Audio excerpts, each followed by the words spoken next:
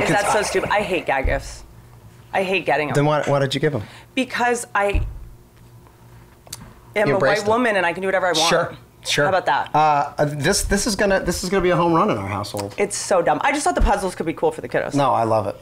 We are obsessed with animals. Certainly with cats. All of a sudden, I didn't think I was a cat person, but I'm a cat person now. And what about cats makes you a cat person? This one cat made me fall in love. That'll do it. One cat. We'd fostered, I think, at this point, 6 or 7 cats, and they kind of came in. We took great care of them, mostly my wife and my kids, and then we found homes for them. But this one cat, I was like, I think we should keep this cat. What about it? He's just really snuggly and affectionate, and he's not. I mean, I don't mind aloof. Like I can get on board with a cat wanting to live his own life and just whatever. But I need a little bit of something. And this cat is like a dog insofar as even a dog. Our dogs, and we have 2 dogs who I love. There's a certain amount of neediness that comes along with being a dog, I think, and so their affection can sometimes push into the neediness. This cat wants affection, wants love back, wants to give affection, wants to give love, and then every once in a while is like, with a bad fuck childhood. Off. Yeah, but then can also be like, fuck off. Like I think this cat's secure. Whereas that's why I love dogs so much, because they're just endlessly needing attention and love, and that's what I believe is a healthy relationship. Sure. Well, now let's get into it. Where one person talks and the other is completely mute and needs them to survive. Because Beth Stern. She fosters cats, and I remember one time I was in New York or something, and I saw this family of cats in New York, like all eating on something, and I went over to try to say hi to them. They're obviously feral, and I'm talking to her, and I'm like, hey, okay, I just found these cats, like, because with a dog, you would get them. Mm-hmm. And I'm like, what should I do? Like, do I try to trap them? Do I throw, blankets over them? What am I doing? Do I pick them up by their neck? Like, what do I do? And she was like, you leave them alone. And I was like, but they're cats. And she was like, well, cats can live outside and survive. Yeah. And I was like, then why do we rescue them? I was like, which one is it? Well, I think I think in LA County what they do is they catch them, neuter them, and then send them back out. Because they can survive, but they just don't want them to propagate. Of course. And then I did attempt to rescue a cat once. I saw a cat on the street in my old neighborhood, and it was walking around alone. It was like kind of, and I brought him in my house and spent a couple days with him, gave him food, and sort of was like socializing him, hanging out with him, taking pictures for social media to get him a home. And then when I put it on Instagram, my neighbor came over and said, did you just try to steal my dog? It was a cat. Give my cat away? That's amazing. I was like, I didn't realize it was your cat. It was just out on the street. Yeah. The cat's on he was like, yeah, she goes for a walk every now and then. Yeah. I was like, well, okay. So I stole it. Yeah, we're in the middle. We're in the middle of that negotiation right now because our cat wants to go outside, and Caitlin's like, I'm afraid they're coyotes. Like I just don't want them to get ripped apart. And I'm like, well, I think cats are pretty resilient and tough, and he lived on the streets for a long time. But I do. But will he come back? Oh yeah, he loves me as much as I love him. But you have never tried to let the cat free. No, we've only had him for a month. You know what you can get? There's an item called Not Today Coyote, where there's a ton of spikes on a vest. That is amazing. That you could get for your cat. It's like armor. It's like it turns your animal into a porcupine. Wait a second. What? But hold on a second. But then you have to put that on every single time he wants to go go outside. And to me, I'm trying to figure out ways in which we have less responsibility, because right now if you let him out, you will have no responsibility. Well, I mean, so far as like leaving the door open, like we leave the doors open for the dogs, so the dogs can come in and out because they're fine. And then, but now we have to close the doors. But then if the dogs have to get out, then they're scratching at the window, and then we have to go out. So I'm trying to figure out ways. Whack-a-mole. Yeah, I know that animal whack-a-mole thing. Yeah. But if you have a yard, can't the cat just go in the yard? Well, yes, but then I mean the cat could. But we've had coyotes in the backyard before, yeah. Yes. Coyotes don't fuck around. No, they don't. No. A friend of mine that you probably know came home to her Chihuahua. It was not only dead, but the head was on one side of the yard and the body was on the other side of the yard. I mean, they decapitate the animal. Yeah. It's not just I'm going to kill your animal and fuck up your day. It's like I'm going to make you look at the inside of the thing you love. I've got a couple friends who have similar stories, and we have a bigger dog and a small dog, a French bulldog, and I'm a little bit nervous about. You should be. And the cat, I'm actually less nervous about because the cat can defend itself. Or jump, or yeah. But those Frenchies are. Well, I mean, they can hardly breathe, much less. Yes. Not just win a fight. Yeah, they are genetic mutants. Okay, I love cats. I'm nervous about being on your podcast. Why? Because I'm always nervous about doing podcasts that are so first of all hosted by comedians, but then also have so many comedians on. Because I'm concerned that I can't be, that it's just not going to be funny. Don't you worry. So this is on the other side of my yard at all times. Those coyotes. Yeah, they come out every day at 5. A huge pack, and they look healthy. They do not look skinny. No, they're finding. And what they then need. every couple weeks, I see a sign in my neighborhood: lost cat. I'm like, bitch, if you want me to find your cat, I'm going to need to cut a coyote open. Yes. Yeah. You gotta be careful. I'm nervous about this too, because I am like a real fan of yours, personally and professionally. Do you remember the night I ambushed you and your wife at a party? Yes. And embarrassed myself deeply? I wouldn't consider that, well, I can't speak to how you felt, but I was very excited by it. I know exactly when it was and where it was and what the party was and all that. It was in Beverly Hills, it was in a restaurant, it was a CAA party. Yes. And it was around the Emmys. Not that either of us were nominated for Emmys. No. But we were going to the various parties But I had met you years prior. Yes. And I don't know if you remember that because I told that story to you, and I think that I had disassociated that whole moment. Yeah. I was before Prozac. I saw you perform stand up. I think this would have been season 1 of Sunny. I did know this. Yes. I think. And it made me want to quit. Yeah, it was in like season 1 of Sunny, and we were looking for writers. And you were, and I saw you perform. I don't even go out and see that much stand-up, but for whatever reason we were there. And I actually think Rogan was there too. I bet. Improv? This would have been Comedy Store? Yeah. Mm-hmm. Yeah, and this would have been 2004, 2005. Wow, could not have been that good by that time. You were so funny. So then I got your information. I don't remember how I got your information, but then I was like begging you to come write for Sunny, and for whatever reason it didn't work out. I remember it very specifically, and tell me if this was just something that you transitioned, when you transitioned out of this, because I find it fascinating. You held the microphone in a very specific way.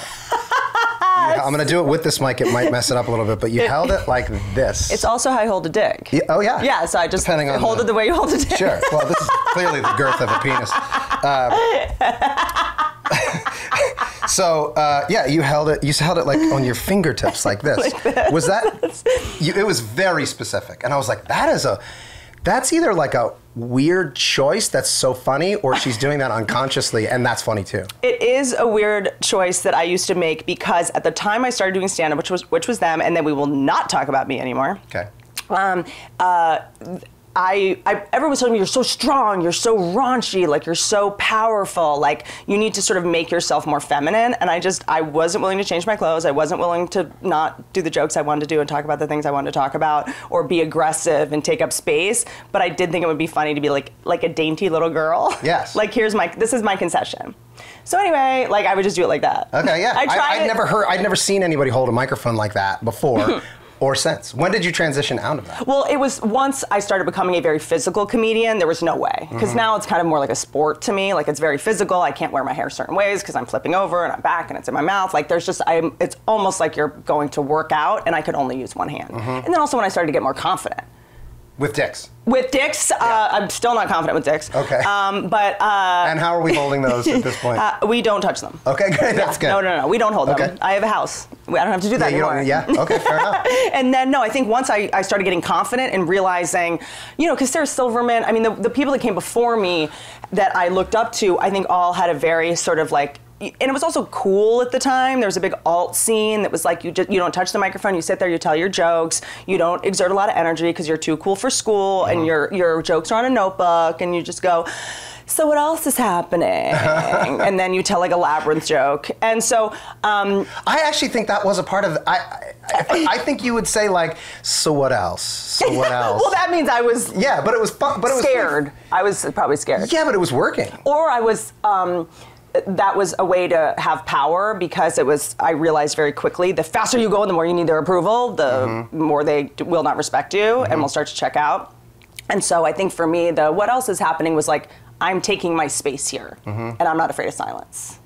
I think it was kind of that. Well, it worked. Or I was just completely lost. I begged you to write for Sunny, and I don't think you turned me down. I think it was just like, oh, well, let's keep talking, and then it was a scheduling thing. Something like, and then we connected again because you were going to have super fans come in to the writer's room. Yes, that was after the party. That was that was like 8 years later. Yeah. We wanted to do something for like what we thought was going to be the final season, was have a couple of like killers come in that we knew who were like fans over the years and come in and I remember you called me and I pulled over to the side of the road. Yeah. And like sat there and I was like, it was like so surreal. Yeah, and then So that cool. didn't work out for some reason. And then So I've tried. No, I've tried. I've tried. Then there was another thing that I asked you about. And then, but you were running Roseanne or something like that at the time. Yeah, and that went great. Yeah. Obviously, I made the better choice. It did go great. Thanks. I mean, I don't know what it was like emotionally, physically, or how it affected your mental health. However, the show was great. Thank you. Yeah. Thank you. And I want to talk about this because I think I always try to not ask the questions everybody else asks. I see you was looking at all your interviews. Every question was like the same thing. And it's just, we're not going to talk about your body. If someone wants to hear about his body, he's talked about it on every other podcast.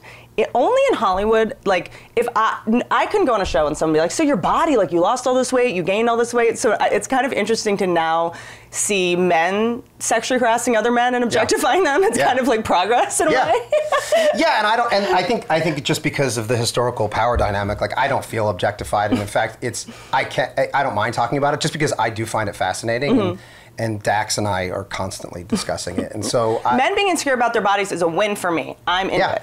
It's a win for all of us. Yeah, and I think what you'll find is that the vast majority of men are insanely insecure about their bodies. They just can't talk about it or don't want to talk about it. Because by far, I would say 99.9% of the people who are interested in my, whether I gained a bunch of weight or lost a bunch of weight, and want to talk about it, it's all dudes. Yes, all dudes. of Women course. could give two flying fucks. I know, and it's also, they're like, that's just our life all the time. Yeah. Like, I had to do this crazy regimen, why did I do this? And we're like, yeah, that's just, life has been life for us since we were teenagers.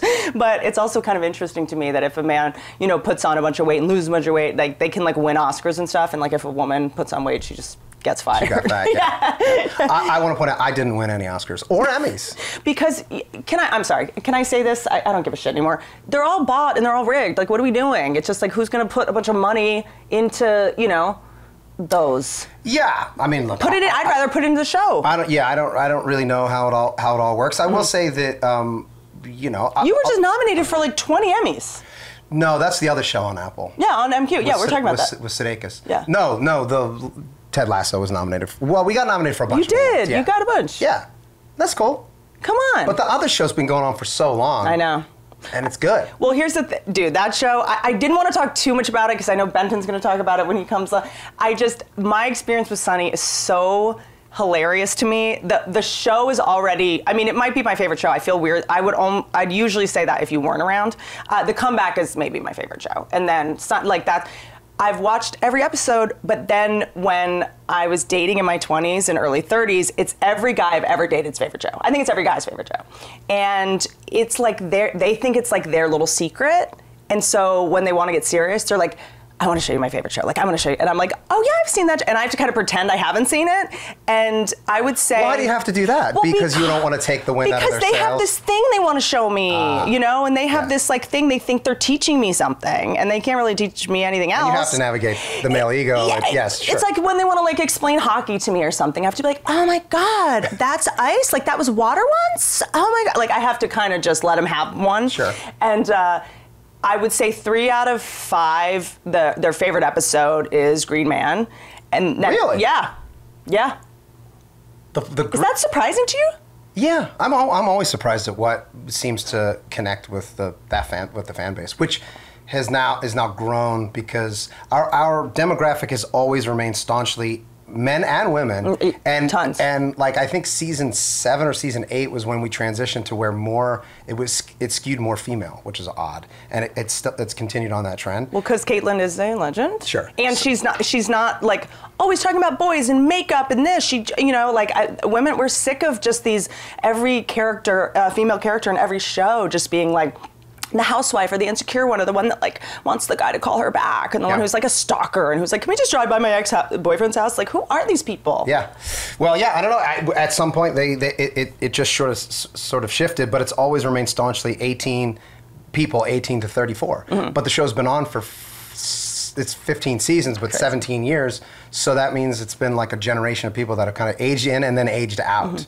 I'm starting to think that maybe the reason the guys that I've dated, that's their favorite episode, is because they all secretly wanted to be actors. Once something works, you got to beat it into the ground. I love it. Keep bringing back but why the same not? bits. Why do we do that? That's the thing. Is like people will go like, oh, we already did that. Let's do it again in a weirder way because characters are going to be different 2 years later. Like, let's revisit that. Yeah, and when you're doing something for 15 seasons, you have to try to find ways to both, like the trick I think of Sunny and why it's continued to be successful for as long as it has is because we care about it. We still want it to be good, and also because we recognize that that we want to deliver to the audience the same show in a different way every week, so that they don't. And I think part of the charm of the show is that you never know what the fuck you're going to get. Yep. But and sometimes that upsets people. So we'll do a weird ass episode, and then the fan base like hates it. But I think that even subconsciously, there's something that they enjoy about it because they're like, I'm not going to get the same joke every single time. That's right. And I think that's the way that we approach the show. And I don't think there's anything wrong with approaching it a different way. Like one of my favorite shows of all time is Golden Girls. Probably like top 3 of my favorite shows. That show. And you could take, it still holds up, and you can I watch them with my kids now on Lifetime. That's so cool.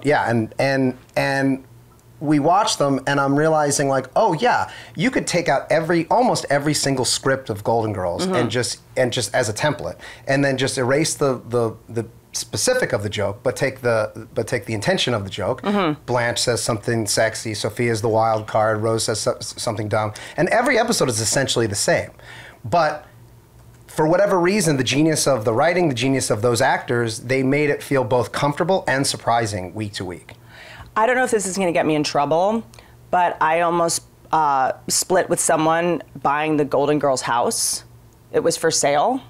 What? Why? I would have done that with you. I know where that is because I walk by it quite often. Really? Because remember it was for sale? Yes. And they're doing Lando Entertainment. They do that. They did the Brady Bunch house thing. They're going to restore basically the Golden Girls house to exactly what the set was. And I almost did it, and then I was just like... I too almost did it. I talked about it with Caitlin quite a bit, and then we were trying to think like, how can we justify this? But if we can go in with somebody and then they're going to restore it in the TV show. So I'm going to ask them. Yeah. You can you should just shoot a couple Sunny episodes in there, like not at all acknowledging. It'd be amazing. Like that's just someone's house. Well, but like that's kind of the beauty of, I don't know, when I was a kid and I would watch that show, I would watch that with my mom, who I would see every other weekend. So we would go there, and like Saturday nights were like, that was the best because we would watch the Golden Girls. And then like growing up, like California, Los Angeles, it was just a completely different, like those women actually existed somewhere in Florida. Yeah. The idea that there were people making a television show is like surreal to me. Then you come out here and you start seeing like that even just the exterior of that house is not in Florida. Why wouldn't they even have shot that in Florida? What the fuck? It's just because it's too human. It's too human. So they just went to that neighborhood and they shot that, and then the fact that they built this set on this stage here, and now Betty White is my neighbor.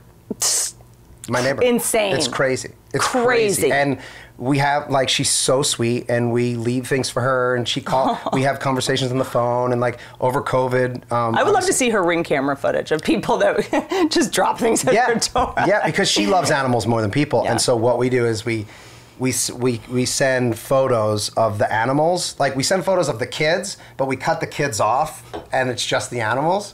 So, like, and then... What kid looked most like what animal? Which one kind of, like, was like, not too far off? My oldest son, Axel, looks kind of like the cat, I would say, if they had to. Yeah. But what we do is, like, we'll put them in like a group, and then those are the pictures we'll send to, like, our parents, and then when we send them to Betty, we just, like, crop the kid out, and I think she appreciates, like, not having to see the person, because she'd much rather see the animal. Well, because now that you're here, I want to talk to you about this, because part of the reason I love your work so much, I always felt like I had to choose. You know, I always loved watching Roseanne growing up because it was super, super funny, hardcore jokes, things that were inherently funny, pathos at the end. And it was everything.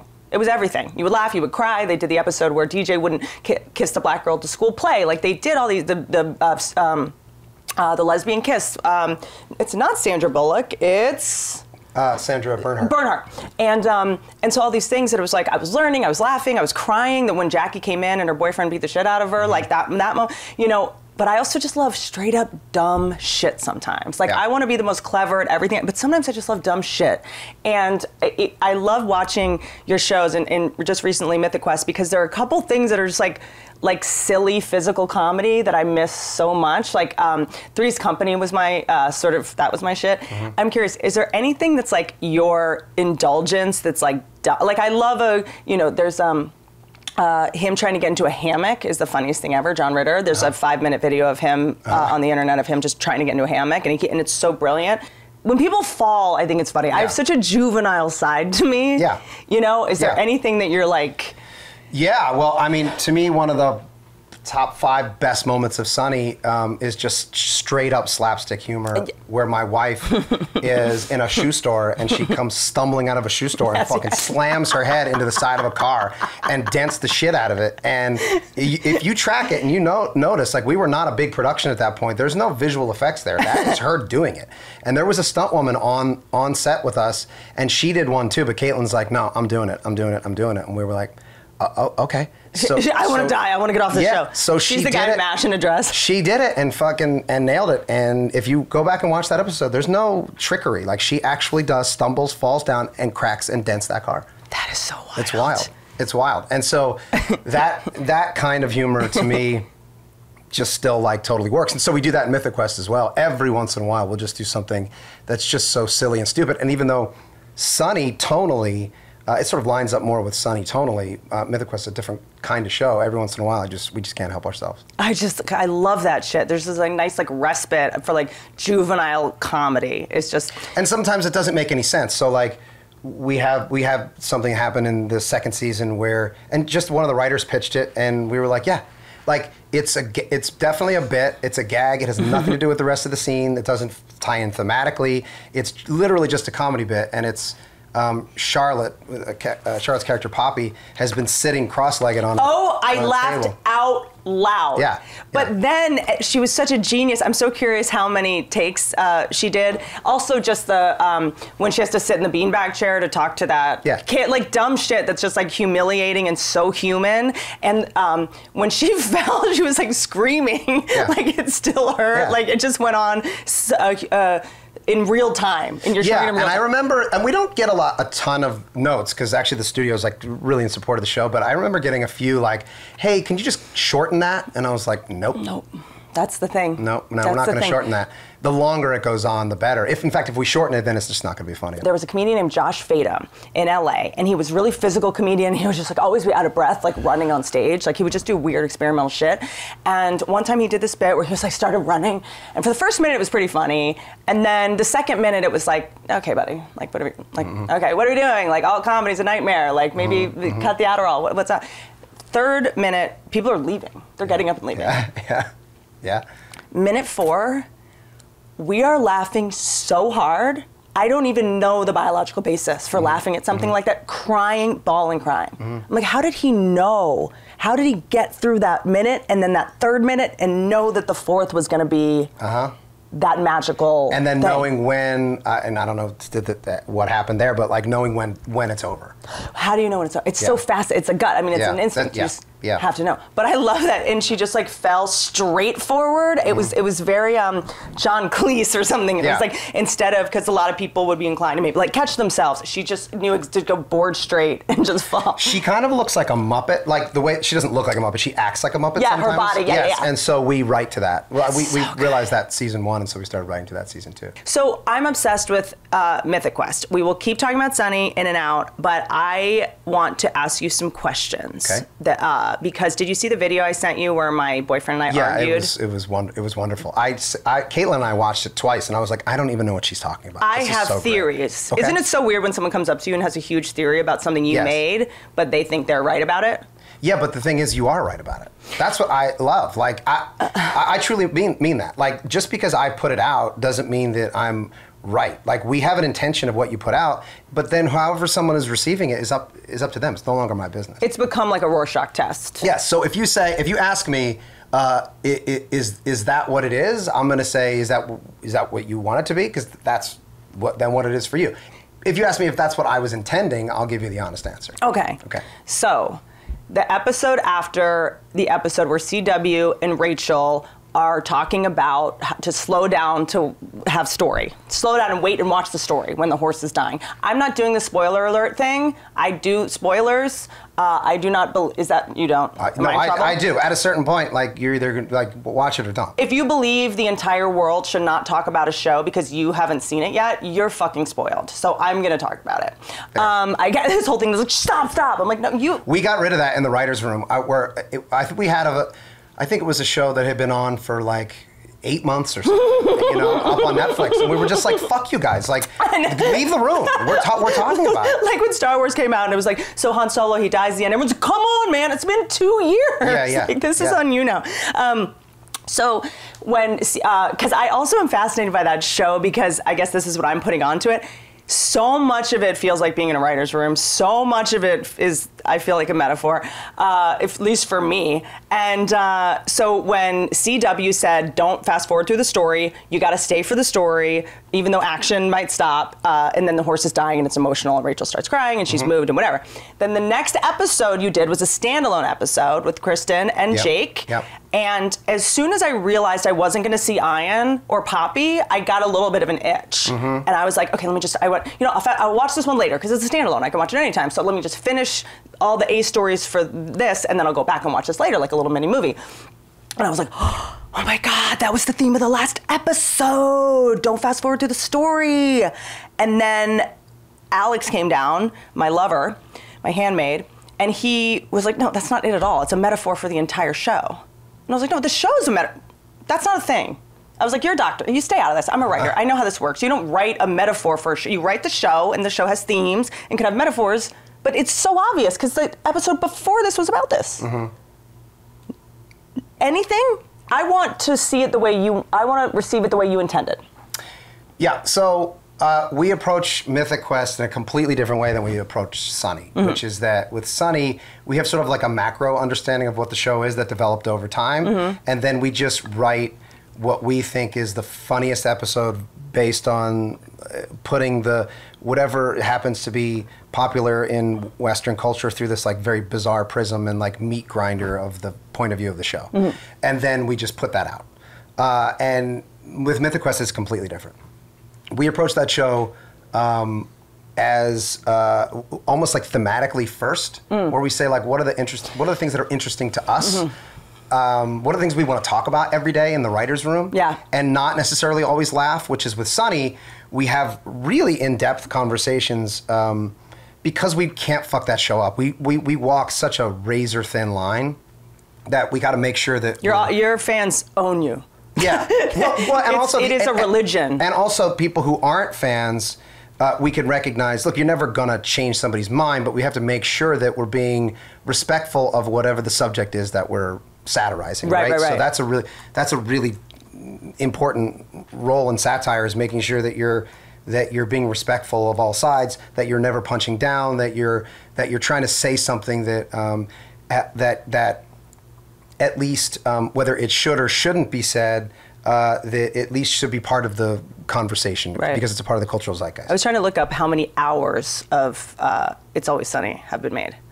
I can tell you how many have been watched because we got that stat last you mean last year. Total of I was just like, if someone to start watching it now, how many hours would it take to watch the whole thing? Because these are people that have given you hundreds of hours of their lives. I mean, it's like, it's so wild to think about. Last year they told us that 2 billion hours of Sunny had been watched, which is crazy. What happens when you hear that? I wonder.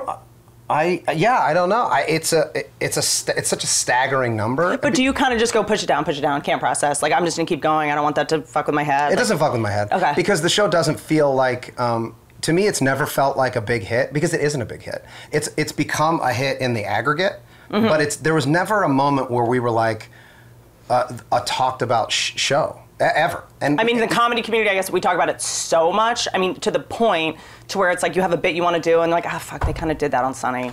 Damn it. Like, Yeah, it's talked about a lot. That's cool to hear, and I love hearing... I mean, we're mad at you. Yeah, well, yeah, it's not, we don't like you. But I love hearing that when people are like, oh, in our writer's room, you know, we, even on dramas and things like that, we talk about Sonny for the first 15, 20 minutes, and then we'll continue on with whatever the story is. And that obviously feels really good, but I'm not in those rooms. I can't feel that or hear that. Yeah. And then when we premiered the show, it was like a good 5 or 6 years before social media. So there was no way to tell whether or not people were watching it or caring or anything. So I had no feedback whatsoever and until we started doing the live show. Yes, yeah. Which is also a good thing. I'm not complaining about it because in some ways we were just working in a vacuum, and then that created what our process became, and then continues to be to this day, which is if it makes us laugh, that's the only thing we care about. Yep. That's it. And do you have any like dumb writers' room jokes? Like just dumb ones that no one would know, that like a inside joke that's been going on this whole time. You know, like the dumb ones. You know, a lot of writers' rooms do is, you know, when it's regarding RE. You know, and then there'll be is that a semicolon? What's the thing that's two dots on top of each other? And then Ray Mark, right? Ray Mark, and then people go like, he's not available. Like just stupid. It's so dumb, but we say it to make fun of the people that would say that, and you know, or like the Who Jackie in the Roseanne room. You know, that's a big one. Anytime a Who's Jackie. So are there any that just like for Sunny dorks? I can tell you that for years and years and years, one of the things that we would say is. There's already laughing. There's an episode that we want to do. Like, you know, you come in the first day and you're like, okay, I want to do an episode about this. What about this? What about that? What about this? And then I don't know, starting season like 5 maybe. I was like, I want to do an episode that takes place entirely in a water park, like just a water park. And then we'd break the rest of the season, and then we'd be like final episode, the water park thing's not really working. And then the next year we'd be like, okay, we want to do this episode, this episode, this episode. And I want to do that water park one. And then I think it was finally season, you might be able to look it up, 12 or something, where I was like, okay, and then of course we have to do the water park, and then for whatever reason, maybe because we ran out of other ideas, we were like, fuck it, and we just put it up there, and we decided that we were going to break the story, and it became like one of the best episodes of Sunny we ever did. Wow. And for 10 years, it was always just sitting up on the whiteboard. Should we do it in your water park episode? Like always. Yeah, it was always like, all right, Rob, let's do the water park. Like, what are we gonna do at a water park? And by the way, the story that we broke is insane, but it seemed to work. Because I was thinking about Mythic Quest. I do in the next season believe they should have to be in charge of building the amusement park version of Mythic Quest. That's a good pitch. I know. That's a really good pitch. Yeah. So I also think, what about there's going to have to be episodes of when they want to make the movie version and then real actors come in and audition, like real as them. Ryan Reynolds comes in and auditions for the Masked Man. For the role of Ian. Yeah, exactly. Who would audition for the role of Ian? That Ryan couldn't pull it off. I think you're no, he's not strong enough. Can I tell you my little Ryan Reynolds story? Sure. I've sort of seen him around. Well, first of all, he was married to Alanis Morissette at some point, so he's always cool with me. But when I was in college in Philadelphia, I worked for the UPenn television station. The Nielsen ratings were through the roof.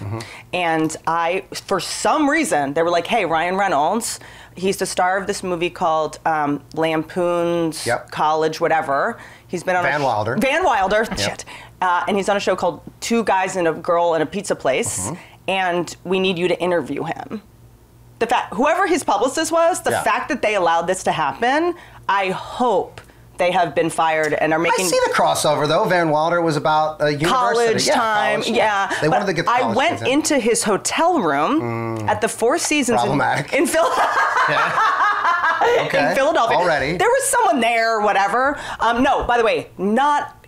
You and Ryan, the two people I've never felt any weirdness with ever. We're the only two people? Probably. Wow.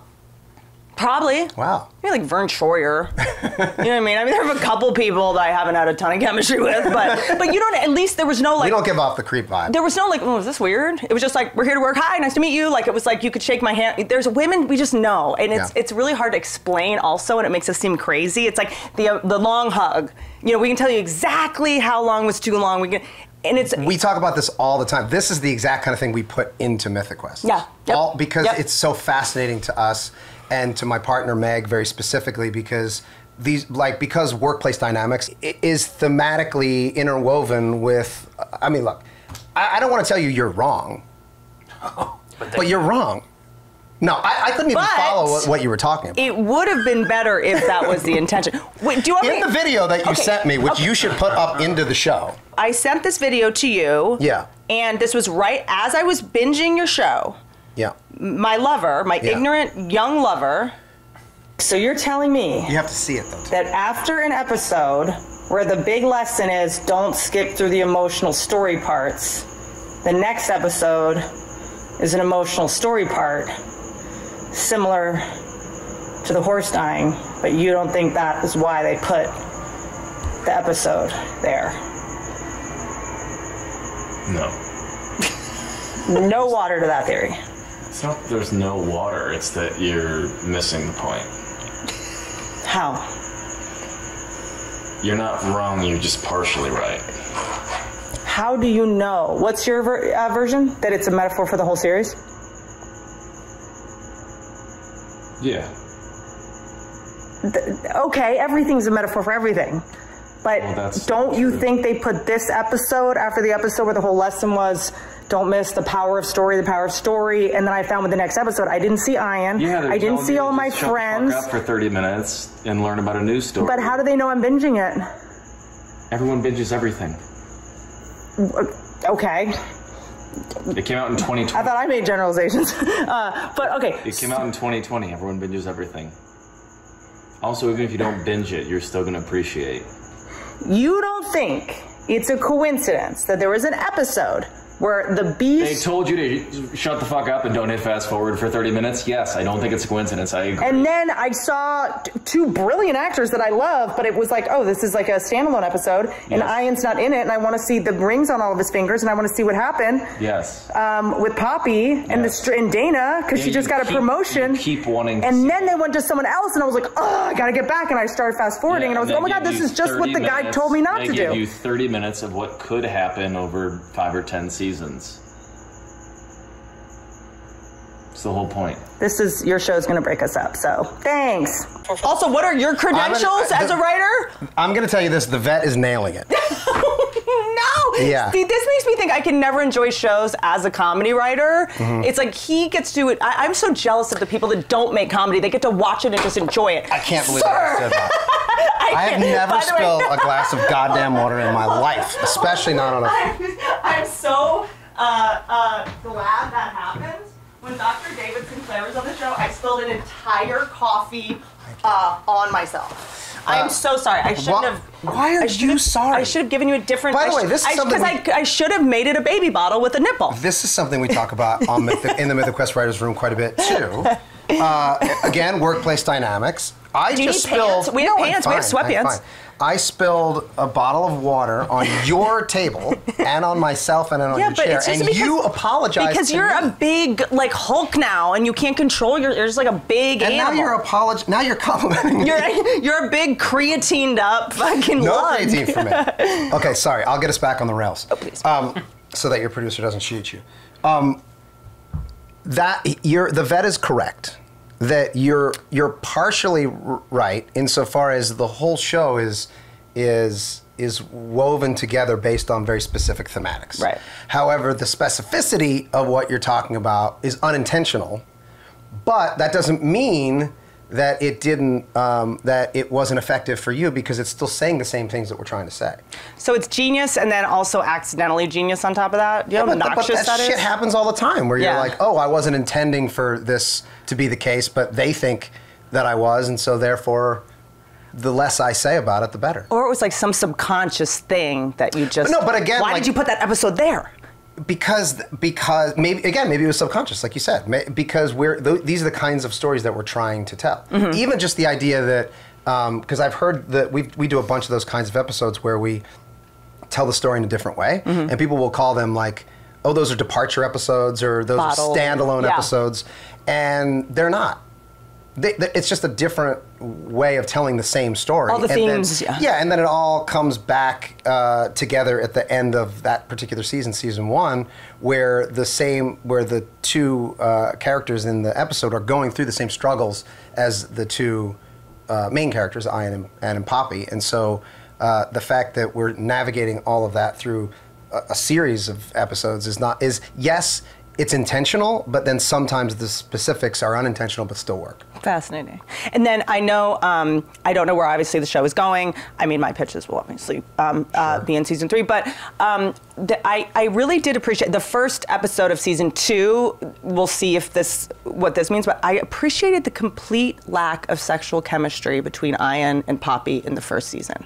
Yeah. Because every network would go, they got a date, they got a date, they got a date. Like Scully and Mulder, it's got to be that. And it was just like so refreshing to go, no, men and women can kind of just work together and not fall in love. Yeah. That's what we're doing with the show. Yeah. Were you just like, was there any pressure on you, like at any time to sort of cheat or be sloppy about, well, what if they flirted or what if that, you know? No. Never felt that way. No, because first of all, I mean, I have this relationship with my partner, Megan Gans, and so I love her. She's the best, and so we work very closely together. We have a very, incredibly intimate relationship, and so I think what winds up happening, or has historically happened, is that people start to conflate, and I don't want to say just male, female. I mean, people of whatever sex who's attracted to the sex that they happen to be working with, and then they conflate those intimate moments with romantic moments. That's right. So we, certainly the two of us, have developed a love for each other. It's like the idea you pitch the same joke at the same time. You know, you're like, it's the Banana Falls. Yes. You were right here this whole time. Yes. It's like, no, you just, you're real funny. But yet what we recognize is like, oh, that makes us great partners, and we love each other, and we can be intimate with each other, but that doesn't have to then take another step. People are like, oh, well, then the next step would be this. And I was like, well, I mean, truly, I don't know why that's the next step. Why does there have to be a next step? You've worked with a billion women and never, Exactly. I've worked with a billion men, and we haven't had sex. Yeah, like it's true. And we've shared all those same levels of intimacy and love, whether men want to talk about that shit or not. Yeah. That is what happens.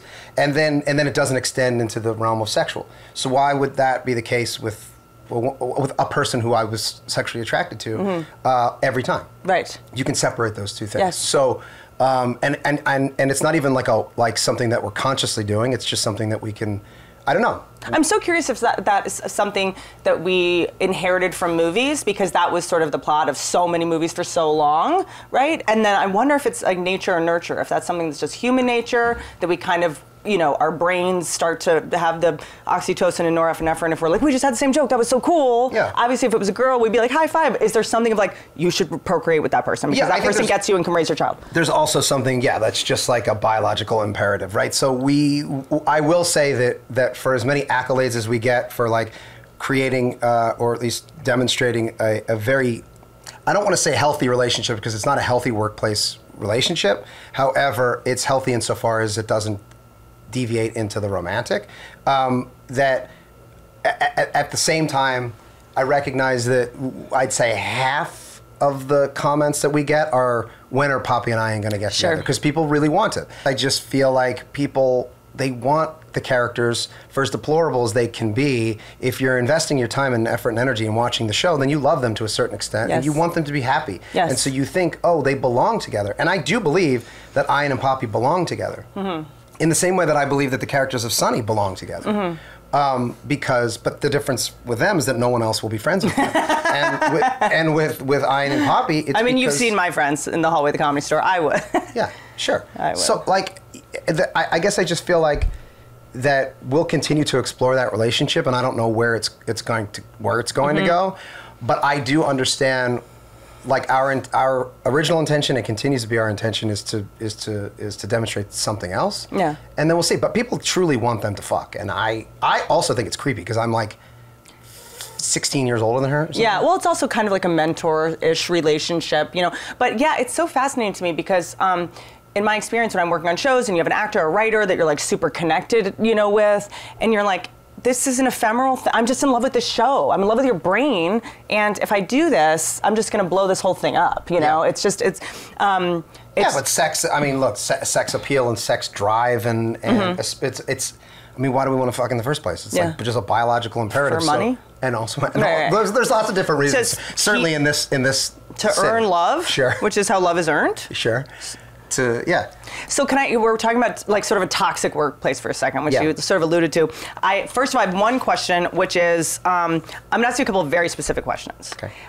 First of all, Megan Gans, was the episode about women in, video gaming, the episode where, Poppy had to give the speech and all that. I could not believe how cathartic it was to watch that, because it's such a perfect critique on this moment. It was really important to us to have that scene with David and her, where she's saying, "You're going to that."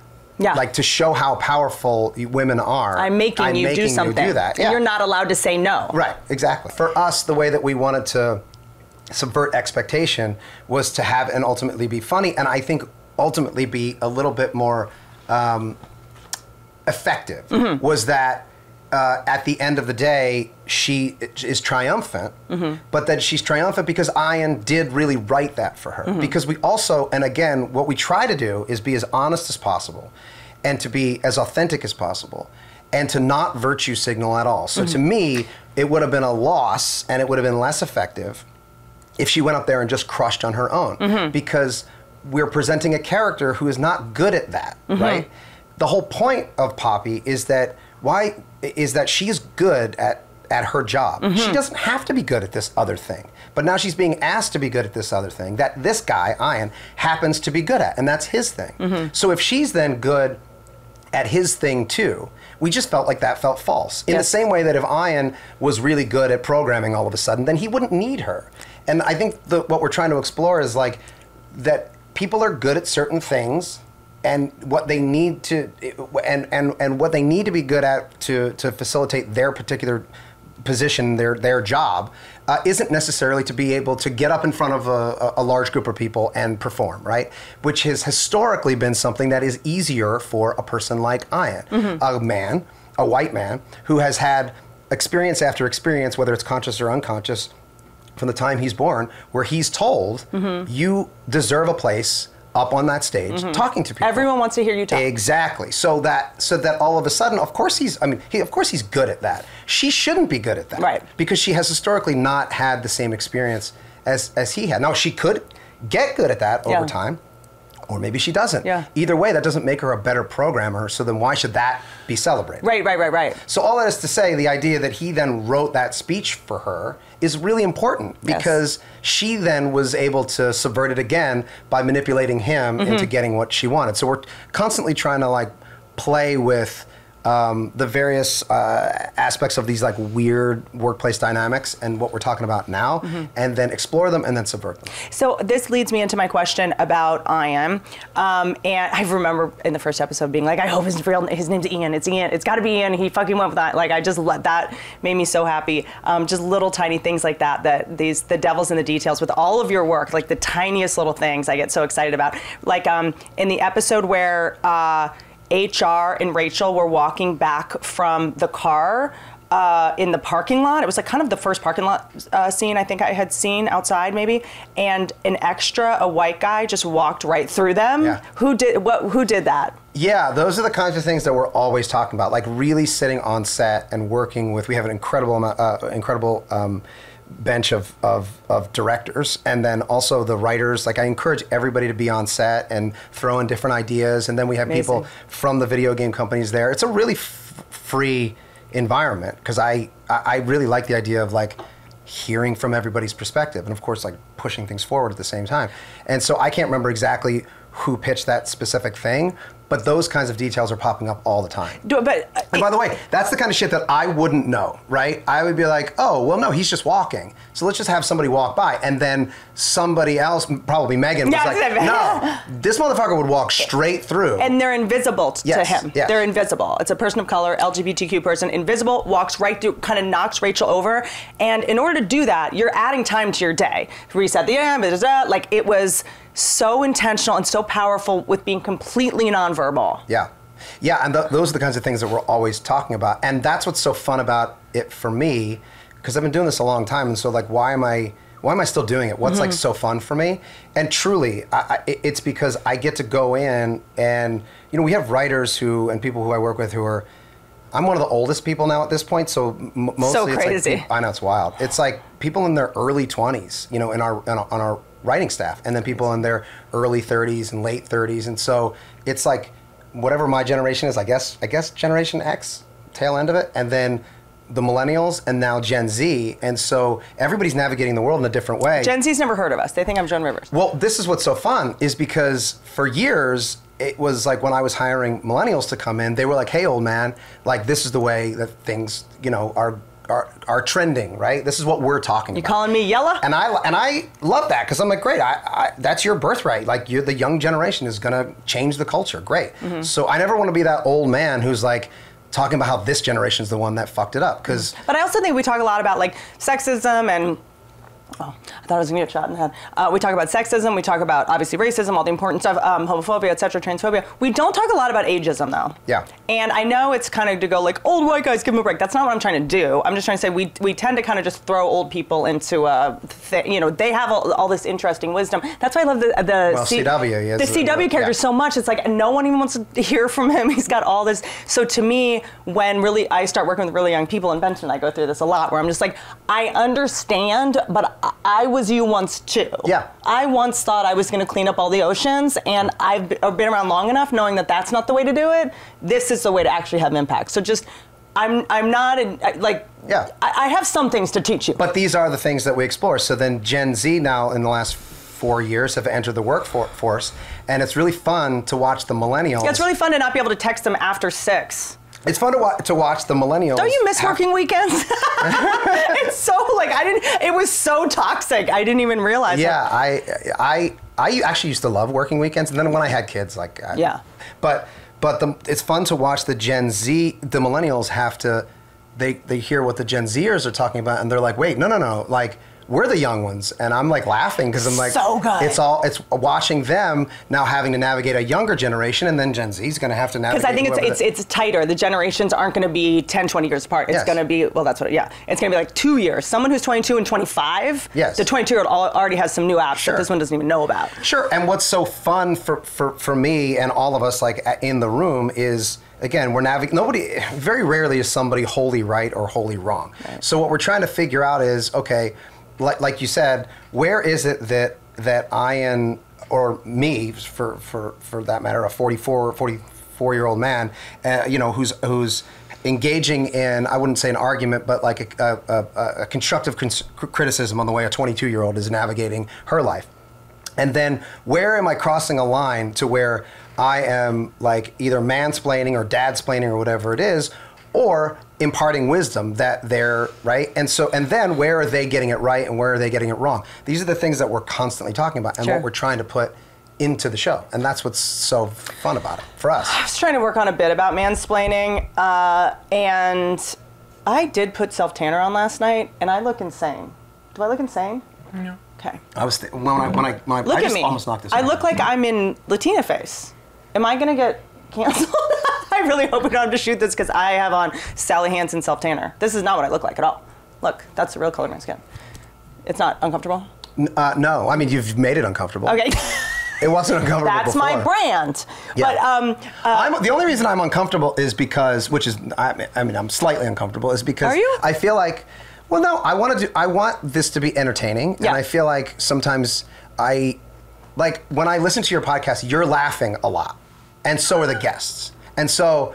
yeah, and when I have sex, I'm having orgasms a lot. Sure, but I don't know if people tune in to your podcast to hear people like pontificate about television writing, and that's what I'm afraid I'm doing. This is so interesting because I didn't start a podcast I was like the last person that started a podcast. It was like completely against my will. I was like, I don't know how to just talk for 2-3 hours. I need to write something down, practice it, rehearse it, rewrite it. I mean, and for stand-up, you have 8 months to practice it. This whole thing of we just like go out and start randomly like having I'm not that funny in person, you know? Like I kind of been a serious person. But I think I finally realized people just want to hear what you have to say. It doesn't matter how you're saying it.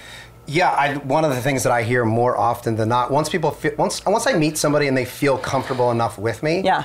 One of the first things they'll say about me is that I thought you'd be funnier.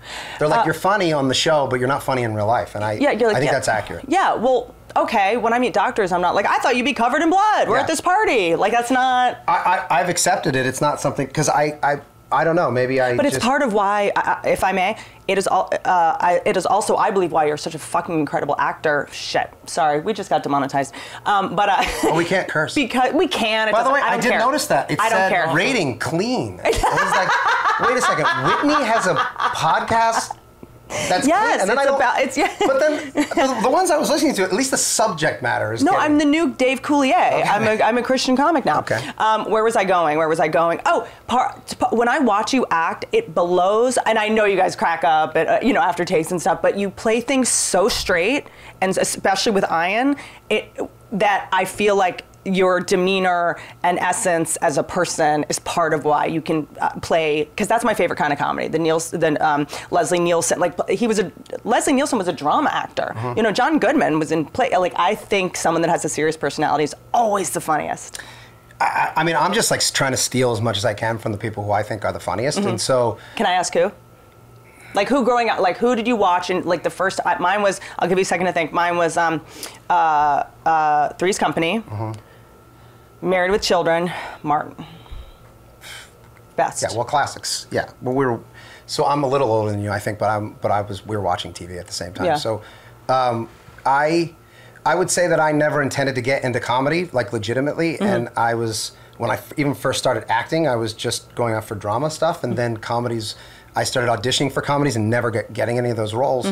But then I would meet people like Charlie Day and be like, well, I'm never gonna get a job if this fucking guy's out here, and then, like, if Caitlin's, obviously I'm not going out for the same parts as Caitlin, but she's legitimately an unbelievably funny person, as is Glenn, Danny, who's just naturally funny.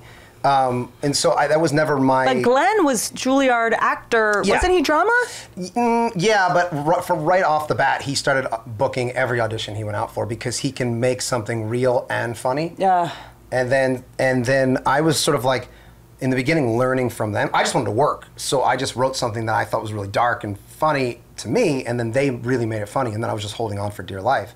But when I see somebody like, you see somebody like Will Ferrell, right? And you're like, well, you're just born like that. No one's gonna. But he's playing everything pretty straight. Yes. Also a person who's not funny in real life. But exactly. Even though you look into his eyes, and that's always kind of funny, but Steve then you're Carell, having a... same thing. First time I met Steve Carell, he was like a sweetheart. Yeah. And I was just like, what? Yeah. Like... And Will's really shy. Yes. And he's not there to perform for you. Nope. And so you walk away going, wow, what a sweet man. But you're not thinking, oh, that's the fucking But also, what you're doing now is making me look up to even more, because it's taking me so long to not always like be on and always have to like be a clown and impress people and be funny all the time. It's actually a joy for me. I mean, I don't, I have people on that aren't funny all the time. I had Bert Kreischer on, I had Bobby Lee on, I had... Bert Kreischer's funny. I'm joking. Oh, okay. I was like, I don't know what you're talking about. We now interrupt me talking to Rob to talk about Stitch Fix. Emily, before we talk about Stitch Fix, I'm going rogue here. Oh, God. I would like to address the fact that people think I have 3 assistants. I do not. Will you tell people what your job is? Well, you tell me what my job is. You're my caretaker and emotional support system. I have a vest. Yeah.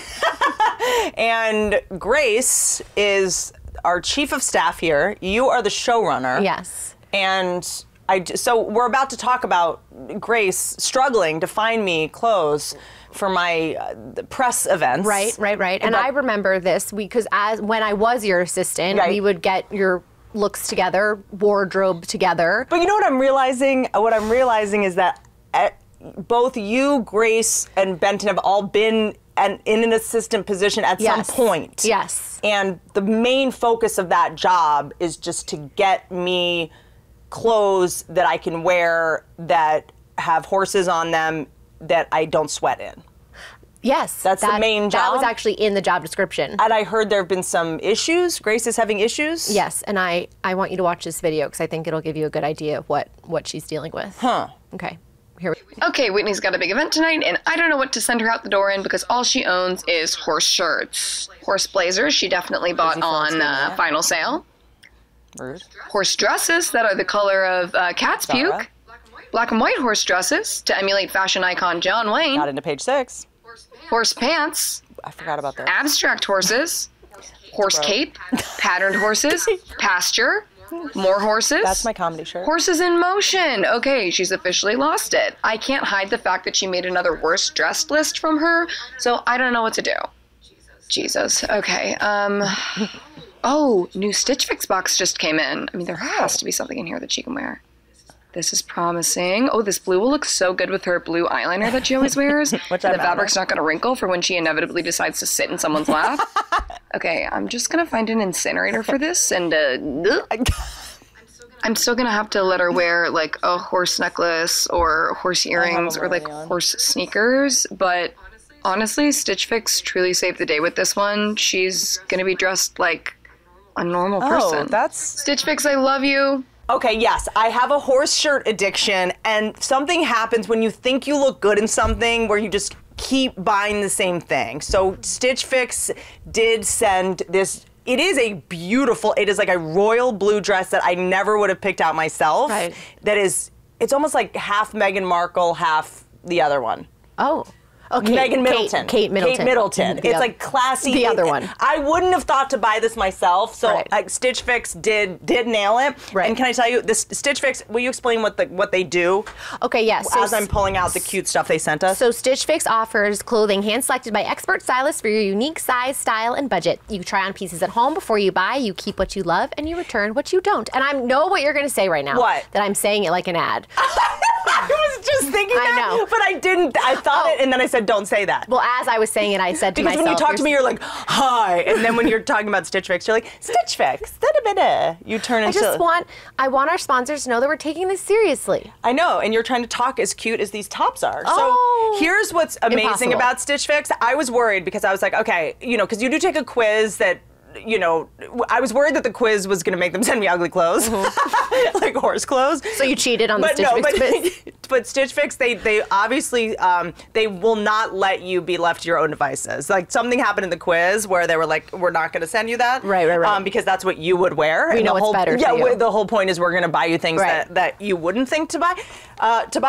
But this, can I tell you, they sent me this Rails plaid shirt. I wear these Rails plaid shirts all of the time, and they sent me the one I don't have. They must watch the show. But it is the cutest one. That is the cute. I love those. Because I always buy like dark colors, black, navy, and they sent me this sort of like, it's pink and kind of like a soft teal. Yeah. I've never even seen this one. So no, I haven't either. they sent me the better version of something I already like. Yeah. Oh, and it's soft? Yeah, I know. That's so cute. And then this is something they sent. It's this floral top. I would never think to buy this, but it is so cute because whenever I have like an important meeting, I have like vintage t-shirts and our merch, and that's it. So this is like a very good like Zoom meeting shirt. I'll take that. So Stitch Fix sends you stuff that you can't be tacky. It will not let you be tacky or trashy no matter how hard you try. They will not send you stuff that's going to embarrass you at the barbecue. So them. Get started today at stitchfix.com/Whitney. You'll get 25% off when you keep everything in your fix. That's stitchfix.com. I wouldn't return any of that. No, I wouldn't either. In fact, I'm going to keep all of it. I was going to say, I'm not going to be able to because you're going to take it all.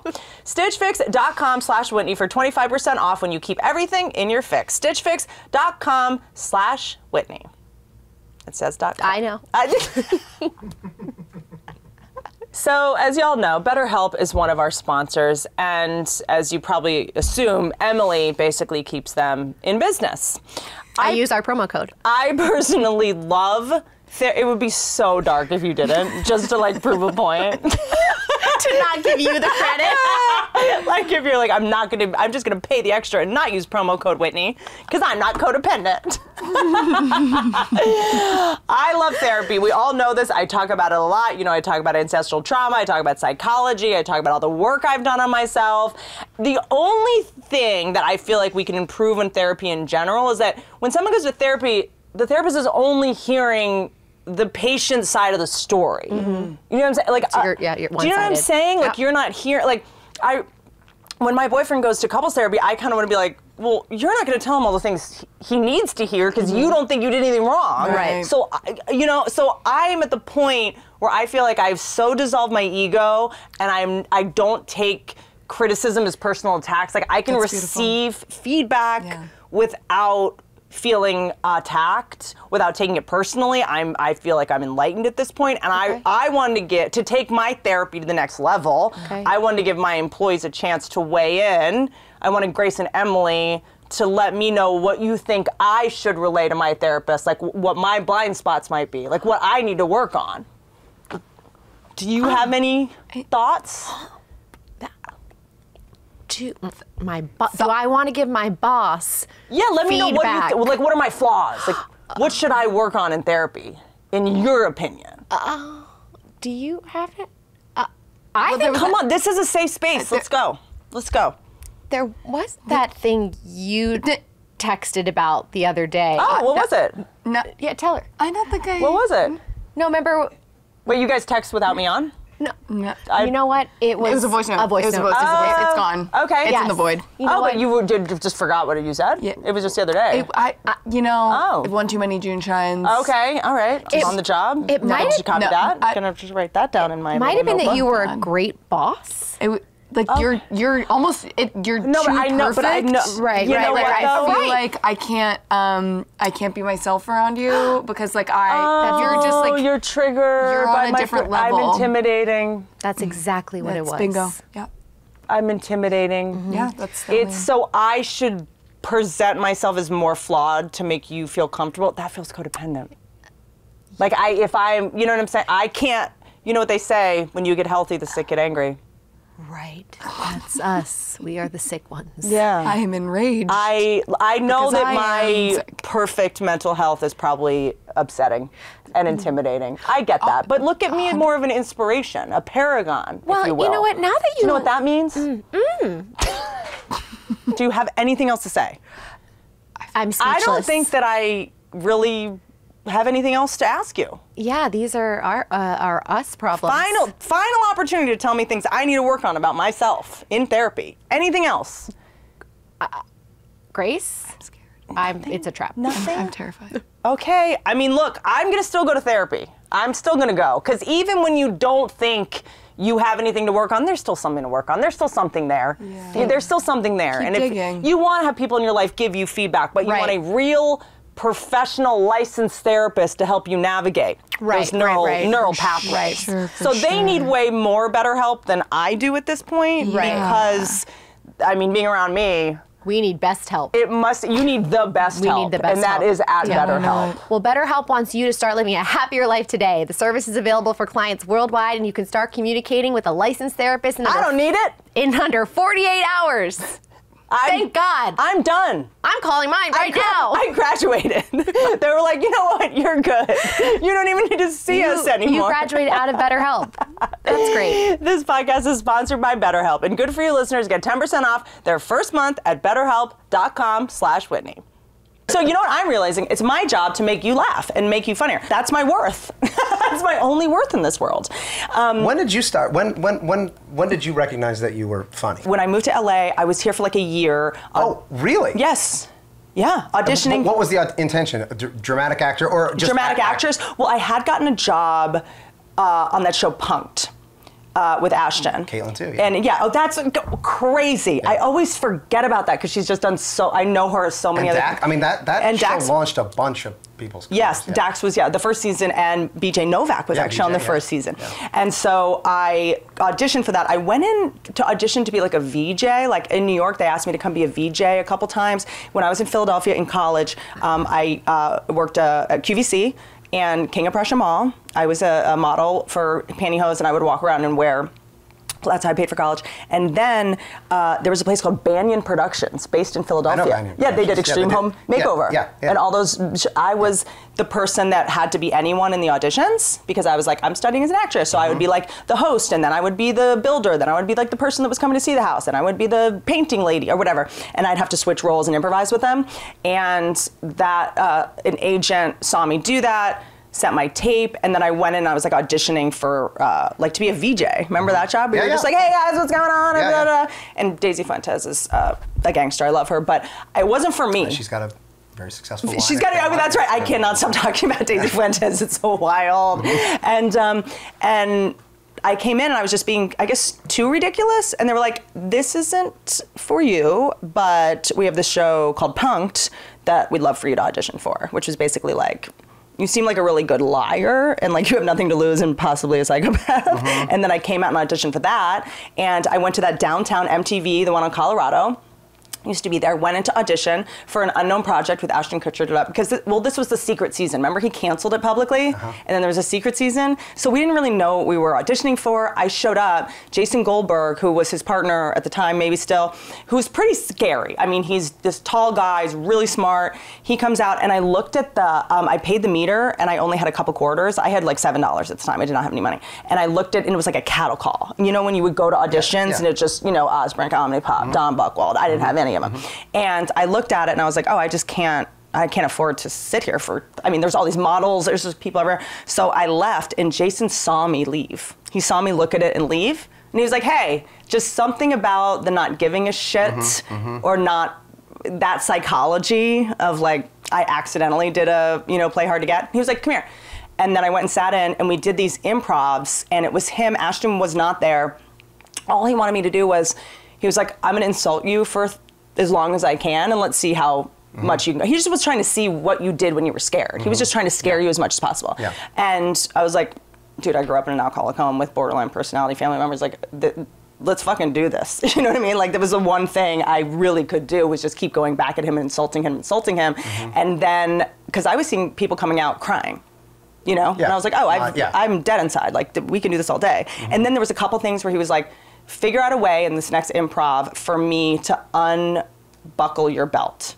Looking back with the Me Too stuff, I know why it sounds weird, but that's not what he was doing. He was trying to get it so he would take off my belt. I had to make a realistic situation where that would be a good solution. And so we like did stuff like that, and then I got the job that way. But so then when was the transition where you were like, when I was in LA, I would go to like see my friends and I would tell these stories about things that had happened to me, or I would just say my opinions about real things and they would laugh. And I was like, this isn't funny, I'm serious. Like I seriously just got towed and so they would laugh when I was serious.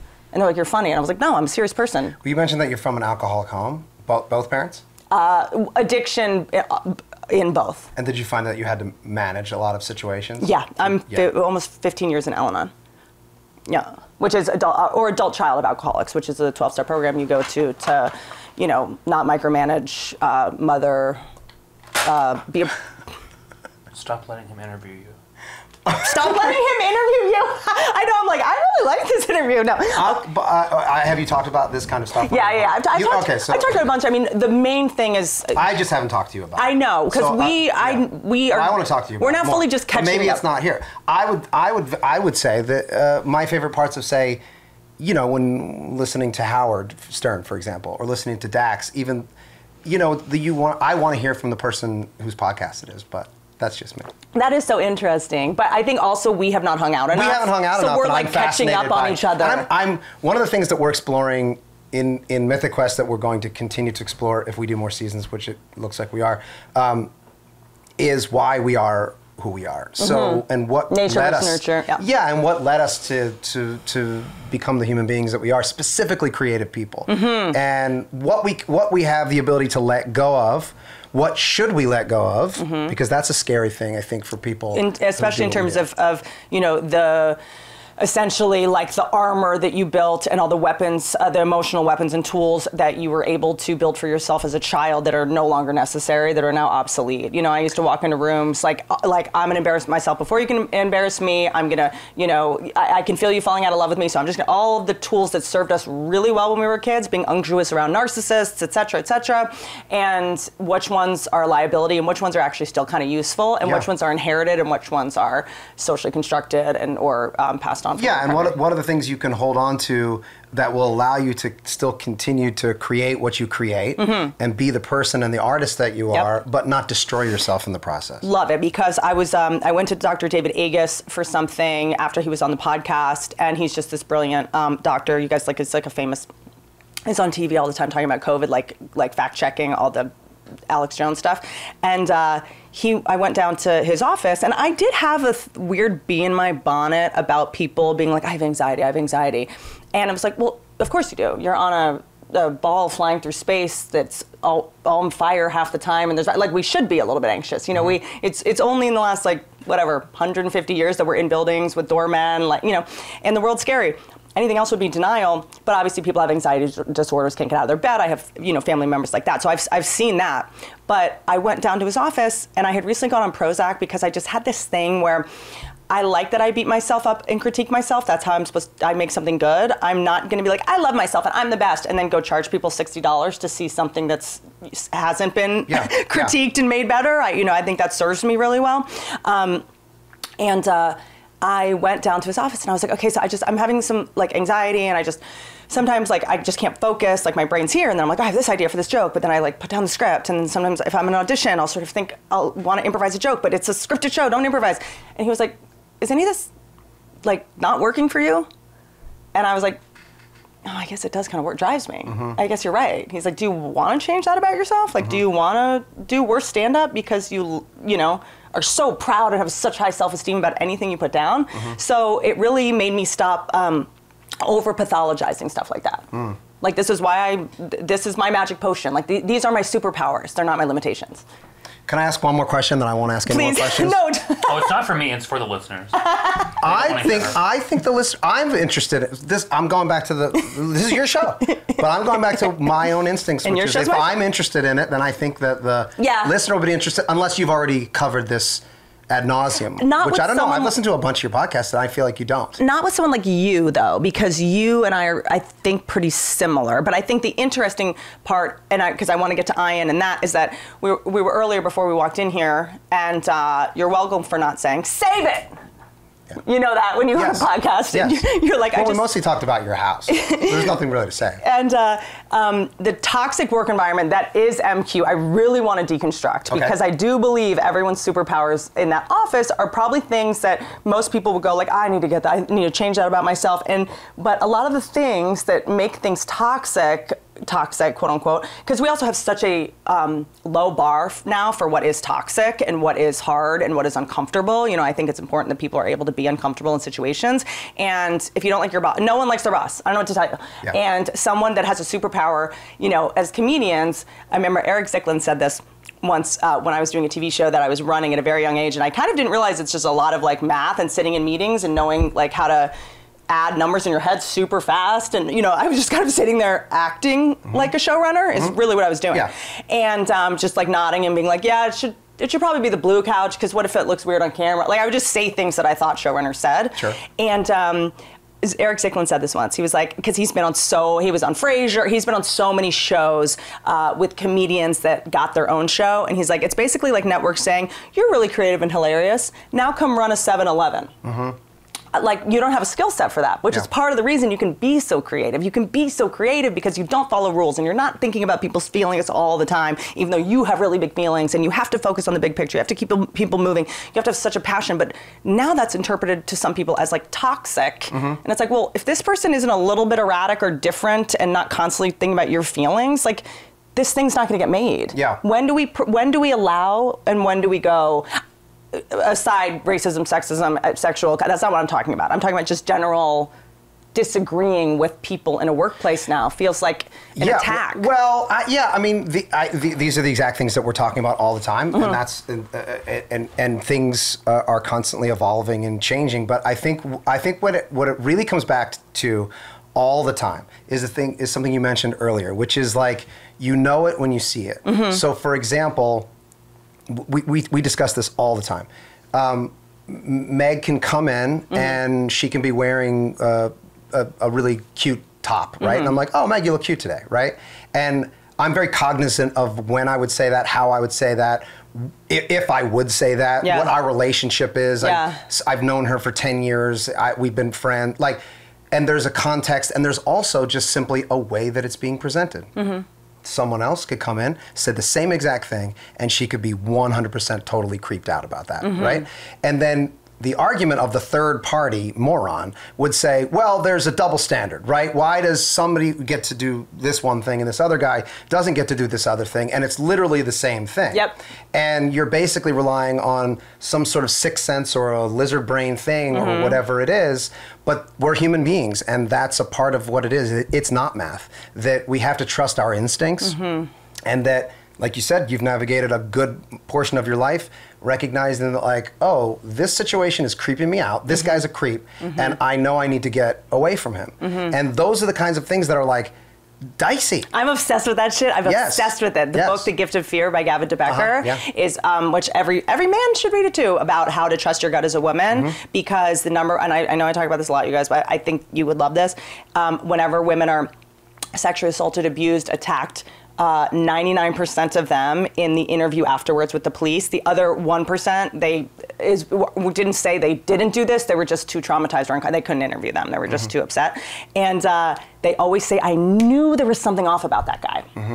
I knew it. He did all the right things, he carried my groceries, he called me ma'am, he offered to hold the door, but I knew something was off. And that's always my stuff with security, is whenever like a big dude or like a Howard Stern fan is like, Baba Booey, and like comes up to me and tries to touch me, and security will try. I'm like, no, I promise this guy's okay. Yeah. I'm worried about that guy in the corner that's not trying to get my attention with just something about, that skinny guy, I'm telling you, that's the one. And I can't even explain why. You just have to trust me. Yeah.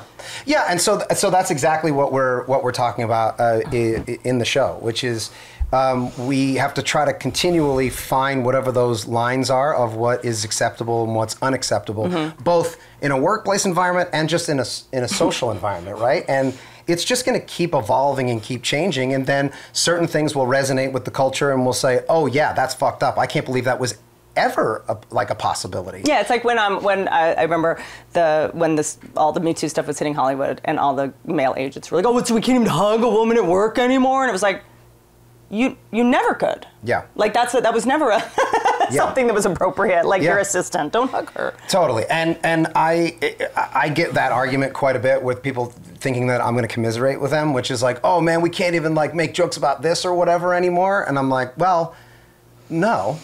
But also like I truly believe there's not an attack on comedy. I just don't think there is. I think what it's forcing people to do is to dig a little bit deeper and maybe get a little bit more specific and maybe, level up, be more thoughtful about it, be more artful about it. That's all. It's just simply. This is a gift to comedians. It's weeding out the hacks. I keep going in his coverage with my. You might keep drifting off to the, like. Dare you? Why? That's weird. Because you're unconsciously grabbing it. And always white men, constantly mansplaining. Unbelievable. Really quick on mansplaining. Remember I was trying to write that bit about mansplaining where I was like, please mansplain to me. You have all the information. Who's going to tell me otherwise? But then someone was like, mansplaining is more if you already know something and a guy explains it to you. Yes. But I was like, let's not be so proud that we don't get the information from the men on how to do the thing ourselves, because they know how to do it. We don't. Okay, so that's a good example of something that I have to learn how to navigate, right? Because I've been in a position of power for a long time running these TV shows, and yet I have people who work for me, younger people, both men and women, who are coming up through the ranks, and I have to be very respectful of the fact that sometimes they either want to hear my opinion of how I would navigate a situation, and sometimes they don't. And the easiest way to know is whether or not they fucking ask. So if you're not asking me, then I'm not going to have to offer the information. And if they want to know, they'll ask. This generation does not lack confidence. 100%. Or if I get a sense that someone is a little bit reticent to ask for whatever reason it might be, I might pick a time where I can find them and say, hey, I just noticed you were interested in this. Is there anything you want to discuss or anything you want to talk about this? Maybe I can. I do that.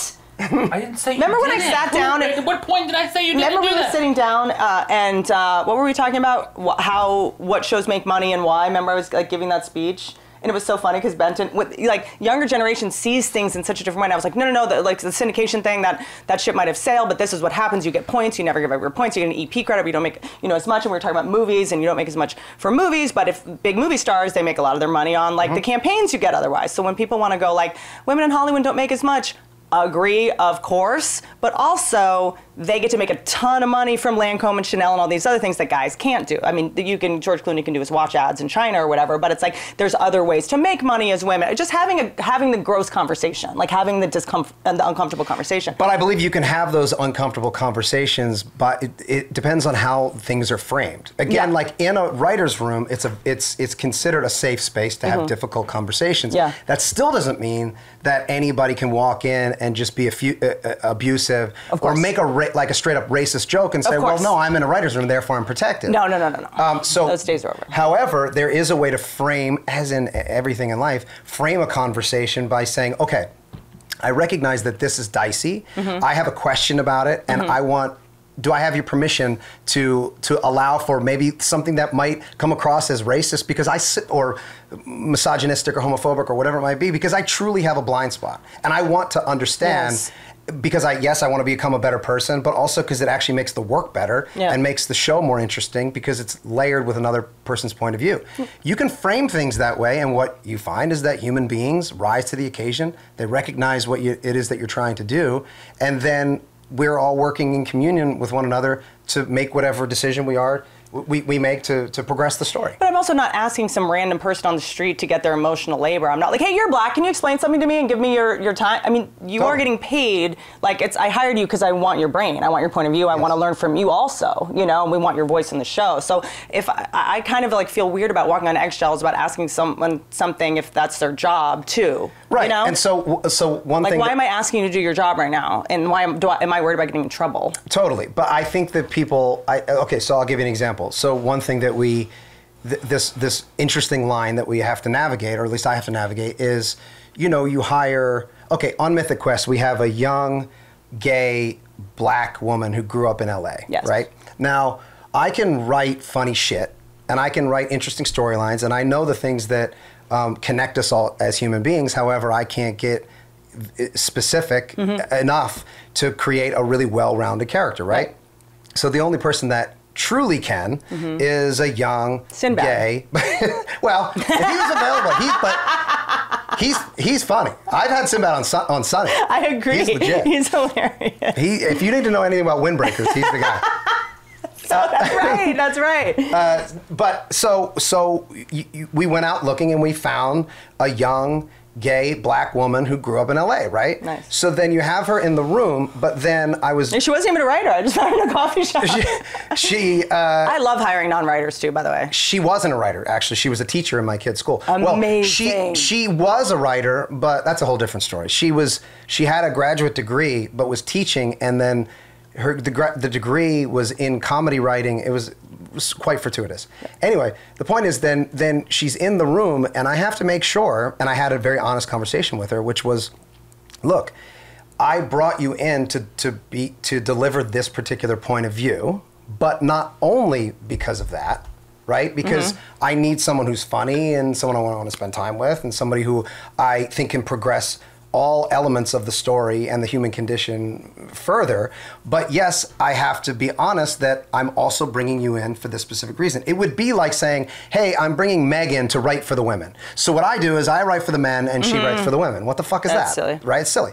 However, there is some truth to the fact that I'm also bringing in Meg to write for the women because I can't deliver that point of view. Again, And it's not just dialogue, it's also how the situation would go down. Exactly. So third-party moron looks at that and goes, well, that's a double standard. What you're saying is you are bringing her in to write for women, but also not. And I'm like, well, you're a fucking moron. Who are these people you're talking about? At the QAnon Awards? Yeah, it's when you hear criticism of whatever. But I don't think anybody that doesn't make television should weigh in. That's my whole thing. It's like, you just shouldn't, you don't know, you're not here, you don't know how it works, you don't understand, like, to me, I had this theory when I got trashed a lot making television and especially in multicam, because I made a multicam at a time that no one was making multicam.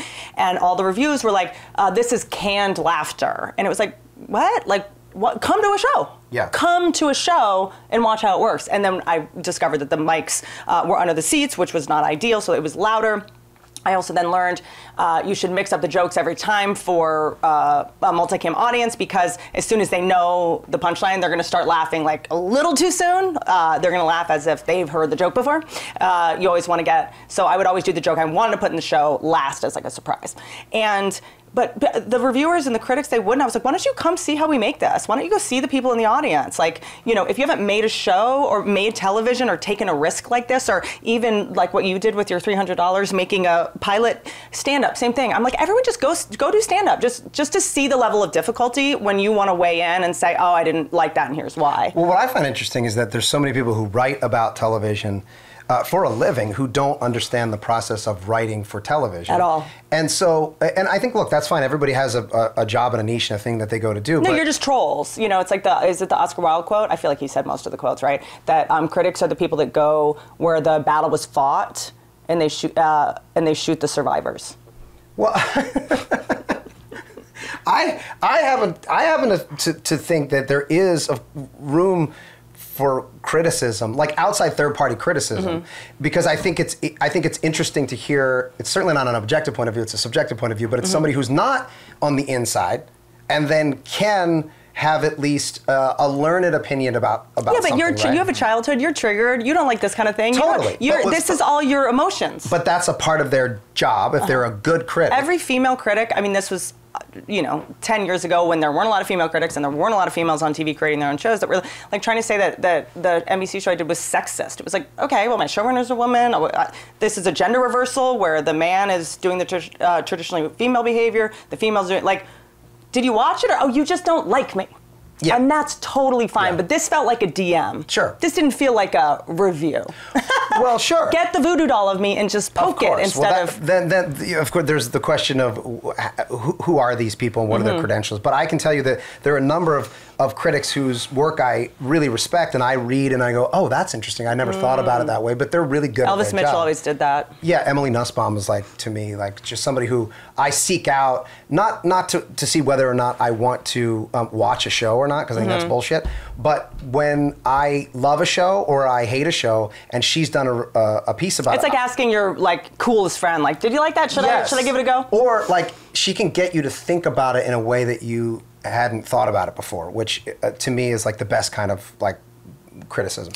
That said, if I can't believe how few people know that a person's name being like, oh, this is written by, right? Then they think, oh, well, the entire episode was written by that one person. And then whether it's demonization or accolades that go to that one person, it's completely false. That doesn't represent what the writer's room is. The writer's room is truly a communion and confluence of so many different people, and then all put through the grinder of the executive producer. But it's also like, I remember watching, what was the one with Idris Elba, where he was, help. Can you look up Idris Elba, that Netflix movie he did when he played the dictator? Doesn't matter. But they were shooting a scene where someone was like probably 50 yards away with these giant like hay Bailey things. How am I not married?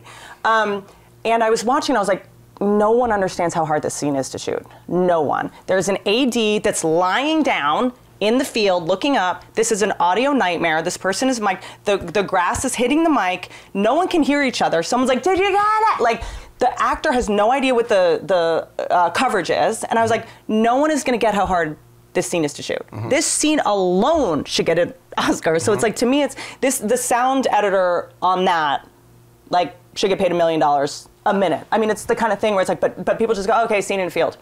It's like golf. Yeah. Golf is the hardest thing to shoot, but no one's watching golf being like, wow, these DPs are incredible. It's like that guy's hitting the ball, but he's following the ball, which is incredibly hard to do. So to me, I'm like, I will never critique a DP that shoots golf because I think I know how hard that is. Yeah. Yeah, I truly, I have very strong opinions on lots of TV Beast shows of No and Nation, movies, I just thought of it. Oh. That's the name of the movie, Beast of No Nation. Is the tester that came in to replace the girl when she became the streamer based on this person? Oh, no. Okay. It's based on a version of his actual personality. Interesting. He's not really. But I got it. I did kind of get it. Yeah. Well, I'll tell you this. He represents, the character you're talking about, his name is Lou. Yes. As played by Craig Mazin. Yes.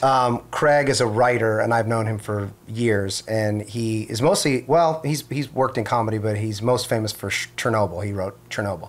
And he Wow. and so he's a big video game guy. He's a friend of mine. He worked a little bit on Mythic Quest, and so we wanted like a character that could represent like a middle-aged or even like older than middle-aged white dude who had like been in this job forever. He's just, like, so every fucking guy in obnoxious. every writer's room when I first started. It is like harrowing. I mean, how exacted it is. And I think any waitress or any woman, male, everyone sees this everywhere, is my guess. But it was just, I think everyone will see that character and has that person in their life. Yeah. So, at and work. the great thing about Craig is that he's truly like such a wonderful person that he knows that because he's so fucking smart, like he could be that person, and he isn't, and yet he does tend to hate everybody and everything, which is something I love about him. And he's such a curmudgeon, but he's such a like teddy bear in real life. Like he doesn't actually act on those impulses, but I think he wants to. So I think this was like a big release for him. But he represents he definitely represents the guy that you wrote down on that Yes. And then with the working overtime, working long, and all that kind of stuff, I kind of was like, okay, I think I have an idea of this, the specificity of this show. Again, and we always say the more specific you are, the more universal you are. The fact that I relate to all this so specifically, it means everybody else will. It's like, that's that guy in my job. That's the guy in my job. It's about what it is about a writer's room. I mean, the show is about a video game. But the reason I wanted to do the show in the first place, I didn't want to do a show about video games. I went and visited a company, and when I walked in and they explained to me how it all worked, I was like, this sounds like a television show. Yeah. Like the way that they produce it. And so I just know that world, and so I think it's triggering for a lot of people who work in the entertainment industry. What have you learned about human nature or yourself or just our mental evolution now that you've been working in video games? I'm always very curious if video games went away tomorrow, would there be carnage in the street? Would the people that play video games or would that catharsis go away and would we just be savages? Would crime be rampant? I don't know. However, I can say that it's not a world that I knew very much about prior to doing the research for the show. And I can say, and I think historically it's just been a community that's been marginalized in popular culture to be these just like dorks who live in their basement or whatever. But it is a global phenomenon. Yep. Billions of people play games. And I think and yes, is there a dark side to it?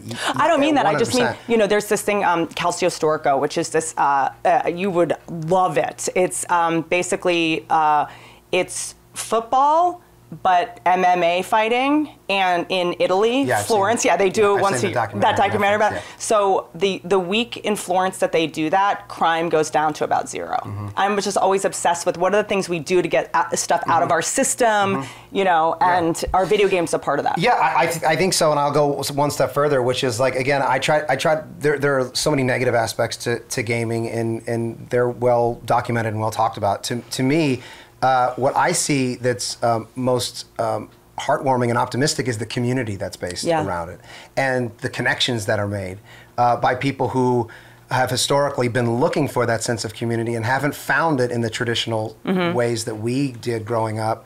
And maybe if you weren't a very good baseball player or couldn't do you didn't feel comfortable being on the debate team, whatever it is, you had to find other outlets, but those outlets were very isolating. Yeah. Whereas now with online gaming, there's a community and you can become not only friends with people all over the globe, but you can do the thing that's most important in life, I think, which is to feel connected to other human beings. And that didn't exist before, and now it does. And I think there's something really great about it. I'm fascinated about video games because there's a bunch of studies that I have them here that kids that play, because there's this thing of video games are bad for kids. Like there are studies that say that kids that play video games actually have faster reflexes in the world. It feels like such an interesting thing that we grapple with so much. And I'm so curious because think about. Why would anyone want to spend all their time in the real world if they could go into some magical world? It just sort of, there's something, it just says more about how shitty reality is that everyone wants to escape it all the time. Well, and what you can do, what you're seeing with a lot of those online communities too, is that they're able to create a world of their own. So yes, they're playing fill in the blank game, whatever the fucking game is. Yes, and that's a part of the experience, but they're also communicating with one another. And the way that they're communicating is a sense of is also a kind of world building. Yeah. Because they're now building whatever experience they want the world to be, which is really empowering, especially for kids who all day long are being told what to do. Now they get a modem of control. Yeah, which I mean, but just like anything else, I had to take the iPads away from my kids. And it has actually been wonderful since the iPads have been gone. Because what I noticed was they were it's just like anything else. You do too much of it, and you abuse it, and you go in the wrong direction with it, or you go to the extreme. It's going to have negative consequences, and that's what happened with iPad games. Right. And they're 10 and 9. Maybe when they're 15, 16. Well, they say it's very close to, in the brain, like a gambling addiction, because you're always playing for that last win. So I would try to play Fruit Ninja. I'd be like, I'm going to play it a couple times. But then it was like, well, now I have to beat my score. Then I got lower, and I have to prove this to myself. And then it stops being a choice. Yes. So that's when it's an addiction, when it stops being a choice and starts to feel like work. Almost like the laughs. Almost. I'm just pointing that out. I mean, I feel the same way, which is like, it's a level of validation that I'm seeking. I don't do it the same way that you do up on stage, but like, I want people to like what I do. I want people to have a reaction to it. Certainly, if my intention is to make people laugh, I want them to laugh. If my intention is to make them cry, I want them to cry. And if I don't get that, does it chip away a little bit at my soul? And then what the fuck does that mean? And if so, why? Why do I need it so bad? Why do I need it so bad? I mean, that's really what I'm always experimenting with on stage, was how long can I go without making a joke, and how long can I hold a joke for the maximum? And if I know I have a good one, I'll wait for the laugh, wait for the claps to go down, the laughs, and see if I can just buy a little more time. It's like a funny little game to like see how okay with myself I can be without a laugh for how long, because some great things come out of those silences too. But your profession is, to me, the scariest. You put yourself in a place that no other human being really does, especially, or certainly in our business, which is I get to work and write, and then I control every aspect of the thing, and then eventually, when everything's perfect in my mind, I put it out, and then it still might get destroyed. No, I want to do that too. There's just been a couple times where they say they wanted to. I mean, I've definitely tried to do that. You do it so well. I've done that. You did it incredibly successfully. Oh, thank you. Did you not? Thank you. I mean, I have had a couple pilots that have not gone since, and it was always like, this is too weird. This is too like meta. It's too. Like I was having. But wait a second. Wait.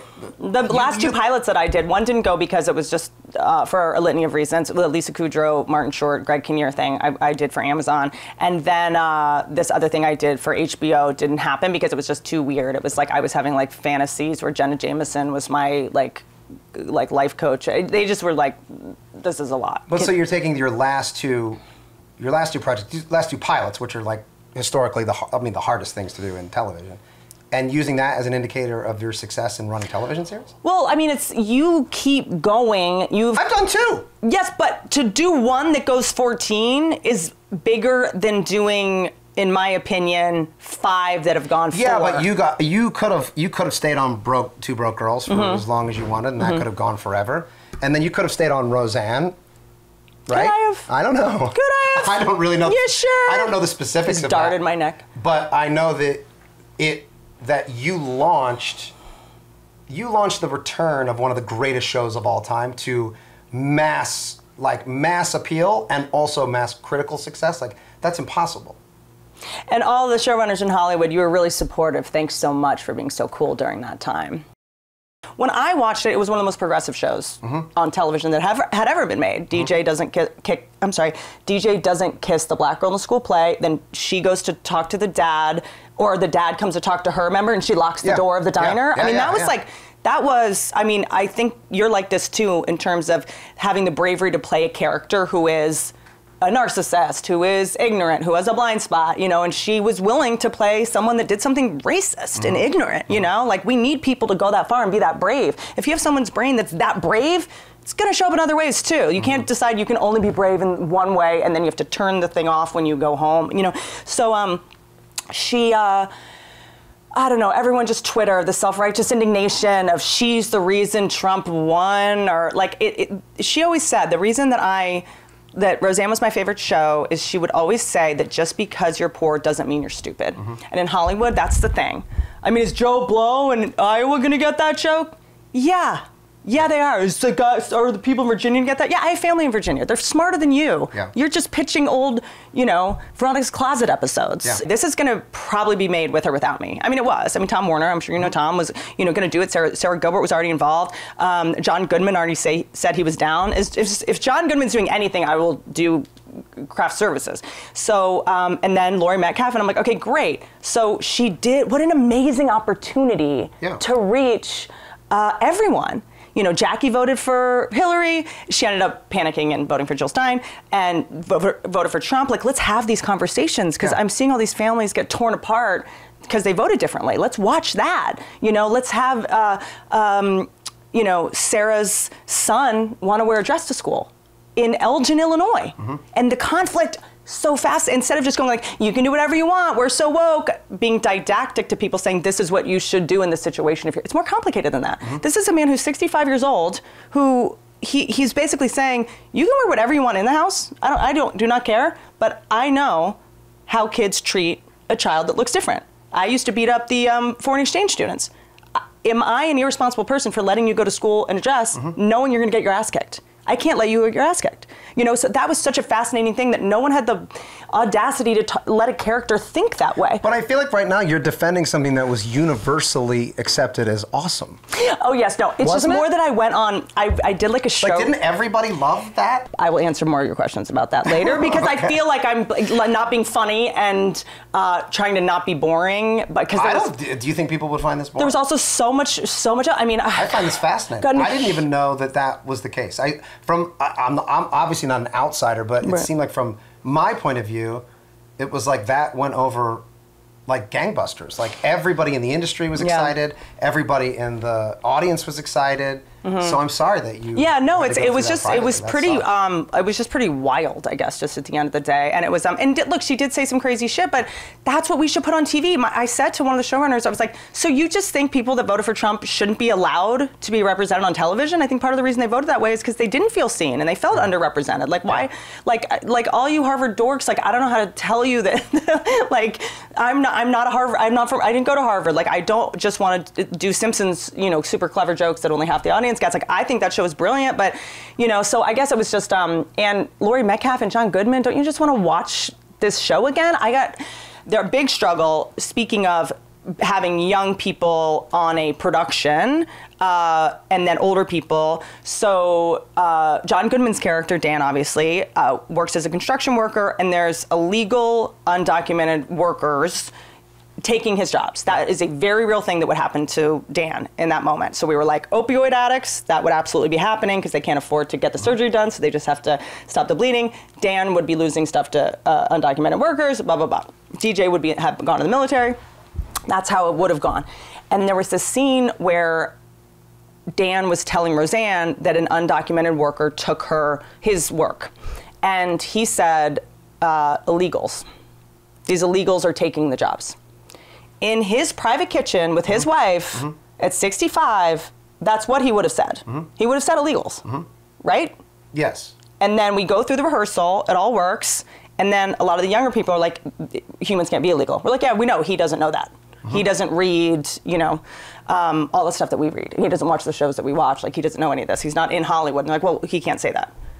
And it was like, well, that's what he would say. That's the only word he would really know to describe the situation. So it was a really big saga, and I was in HR a lot. But you have to fight. Like, that's the kind of thing I would fight through. Yeah. You know, I don't need to fight for a joke in the writer's room that's never going to get it in, but I will fight for the character staying the character. And not, you know what I mean? Especially older characters. That's what they would call it. He would say secretary. Yes. He wouldn't say chief of staff. He'd say secretary. Yes. Stuff like that. Well, and then it just becomes a question of what are you, then the platform becomes what are you celebrating or what are you not celebrating. So for example, in that situation, you're being authentic without celebrating necessarily what the behavior is that got him. It doesn't matter. You're just presenting a real human being. Yeah. It's Willy Loman. I mean, if you go back and watch, you know, it's like he wouldn't have access to this. That means he's like on Vulture every day, like trying to see who got canceled for saying the wrong word. He's just not. Yeah. You know, so I don't know. It was pretty wild, but it is. I would consider it from an outsider's point of view, that was incredibly successful. Oh my gosh, thanks. Well, let's talk about more of your success, because I know I have to let you out. I feel like I'm taking advantage of you. Oh my God, don't look at your watch, please. I was just curious. Can you spill your water on your watch so it stops working? I want to talk about this. I want to talk to you off the air and on the air. This isn't even the air. The psychology of men who wear rings. Yes. I want to get into it. Great. Let's get into it. such a brilliant. I mean, as soon as you see that, you know, Yeah, you know I know that guy. exactly who I'm dealing with. Yeah. I know exactly who I'm dealing with. But to me, it's always such a shame that men don't get to wear jewelry. Like, I'm so bummed for them. You know, there's so few things you guys can do. Like, you can wear a watch and that's pretty much it. Chain wallet, maybe. But there's something fascinating to me, like, about wearing rings, because historically it must have been about showing wealth, right? It was for royals to show off how much money they had, right? Yes. That's the idea. It's used, like, what happens to Ian when he's putting his rings on, and what do they mean to him? Yeah, so it was based on when I was doing research on who these guys are, because it's all guys. That's changing to a certain extent, but the kind of people that are creative directors and like who ascend to those positions, there's like a very specific look. It's really strange. And the thing that I was getting The a Jack lot. Dorsey's and the... Yeah, I was getting a lot on Twitter where people saying like, "Oh, that's me." Like, I mean, I'm telling you, there's like 15 to 20 guys who are like, "Oh, they're talking about me." Like, he's doing like a version of me. And then I would like scroll through their photos. I'm like, I guess I am. And but you're I a confirmed narcissist, yes, confirmation. But and it doesn't surprise me that these people are narcissists because, and at one point, Ian's talking about how he builds worlds that millions of people across the world play in. He's right. And that's what a narcissist, he's right. Yeah. And also narcissists believe that everything is an extension of them. Yes. Yes. And so this is something that we're talking about constantly, which is Ian a narcissist, or is he narcissist adjacent? Because my concern from the beginning was like I did this other show where the characters never learn, they never grow, they never have the capacity to grow or change because that will fuck the show up. I don't want to do that again. I want to do a show where maybe we can see someone grow and change, and that it's messy and difficult, and you take 2 steps forward and 1 step back. But if you try, you can melt some of the shit. And the problem with narcissism, true narcissism, is that it's like sociopathy to a certain extent. Lack of empathy a little bit. There is no ability to change that person. They're born like that, and they're going to die like that, unfortunately. So we wanted to make sure that maybe he was exhibiting signs of it, but maybe wouldn't be necessarily like... Because there are, I know, come for me in the comments. See in the comments on this one, but there are versions of Asperger's that people can conflate with a narcissist because you're just not reading other people's faces. You're not reading that they're not like smiling and like your ideas necessarily. But narcissists fascinate me because number one, a narcissist can't acknowledge that they're a narcissist. Any kind of self-criticism would shatter them. Yeah. So if someone says, I think I'm a narcissist, that means they're not a narcissist. I remember going to my therapist being like, am I a narcissist? Just because I was just like, insecure and thinking, and I'm like, I'm doing my stand-up, and I'm standing alone. I'm like, she's like, narcissists don't drive to therapists and ask if they think they're perfect. You're self-involved. You're probably self-absorbed. Absorbed, sure. Easy. And I think, as I think a lot of people who do what we do are, and I think to a certain extent you kind of have to be. Yeah. Because you're putting yourself out there and saying what I have to say is important, and you should all listen to me. And then we like wait for what their response is. And then if you do respond at all, a security person removes you from the show, and I get to keep your money anyway. Yes.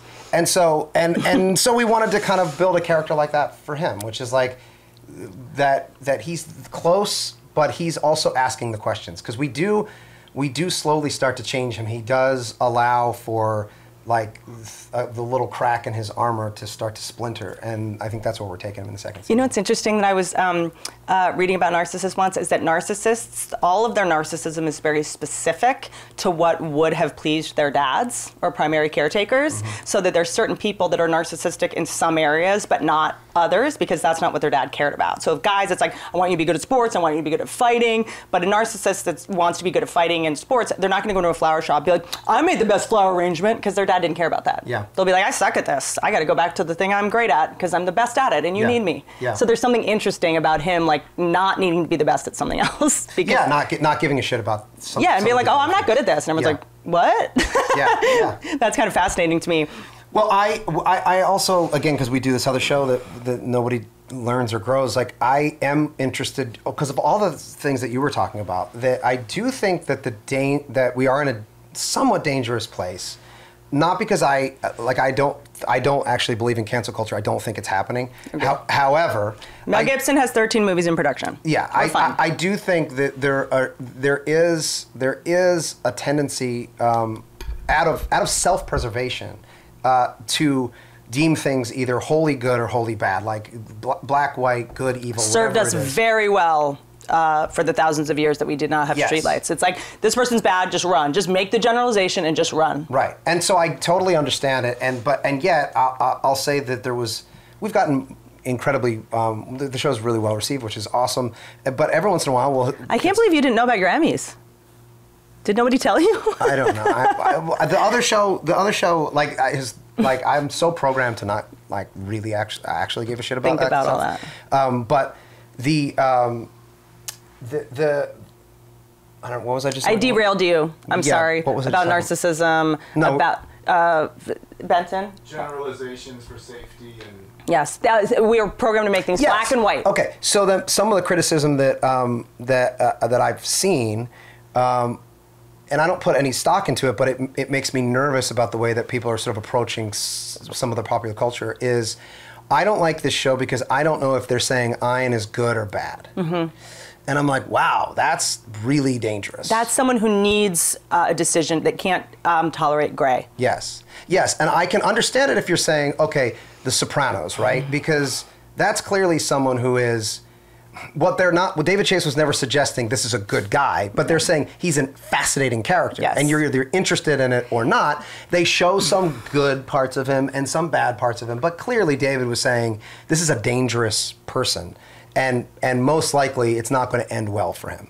Whereas I think with our show, I don't think we're presenting that at all. I think we're presenting a person who is like messy and difficult and not great, but also not terrible. I mean, not wholly terrible, not entirely terrible. There is room for growth there. And if you don't allow for that, it's like we have episodes of Sunny where people are always asking like, oh, would you change something in Sunny?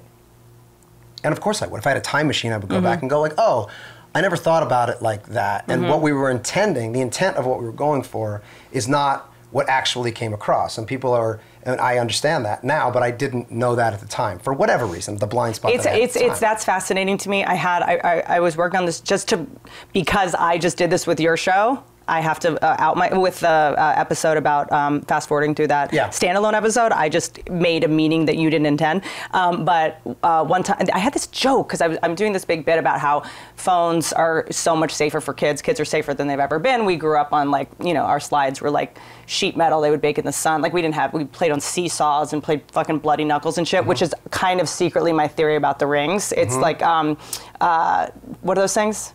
Brass knuckles. It's like guys are kind of programmed to want brass knuckles, and when I looked at his, I was like, he should probably just wear brass knuckles. That's probably what he's like connecting to about it. I can go down. We can go down the ring road for a second, but I'll wait till you.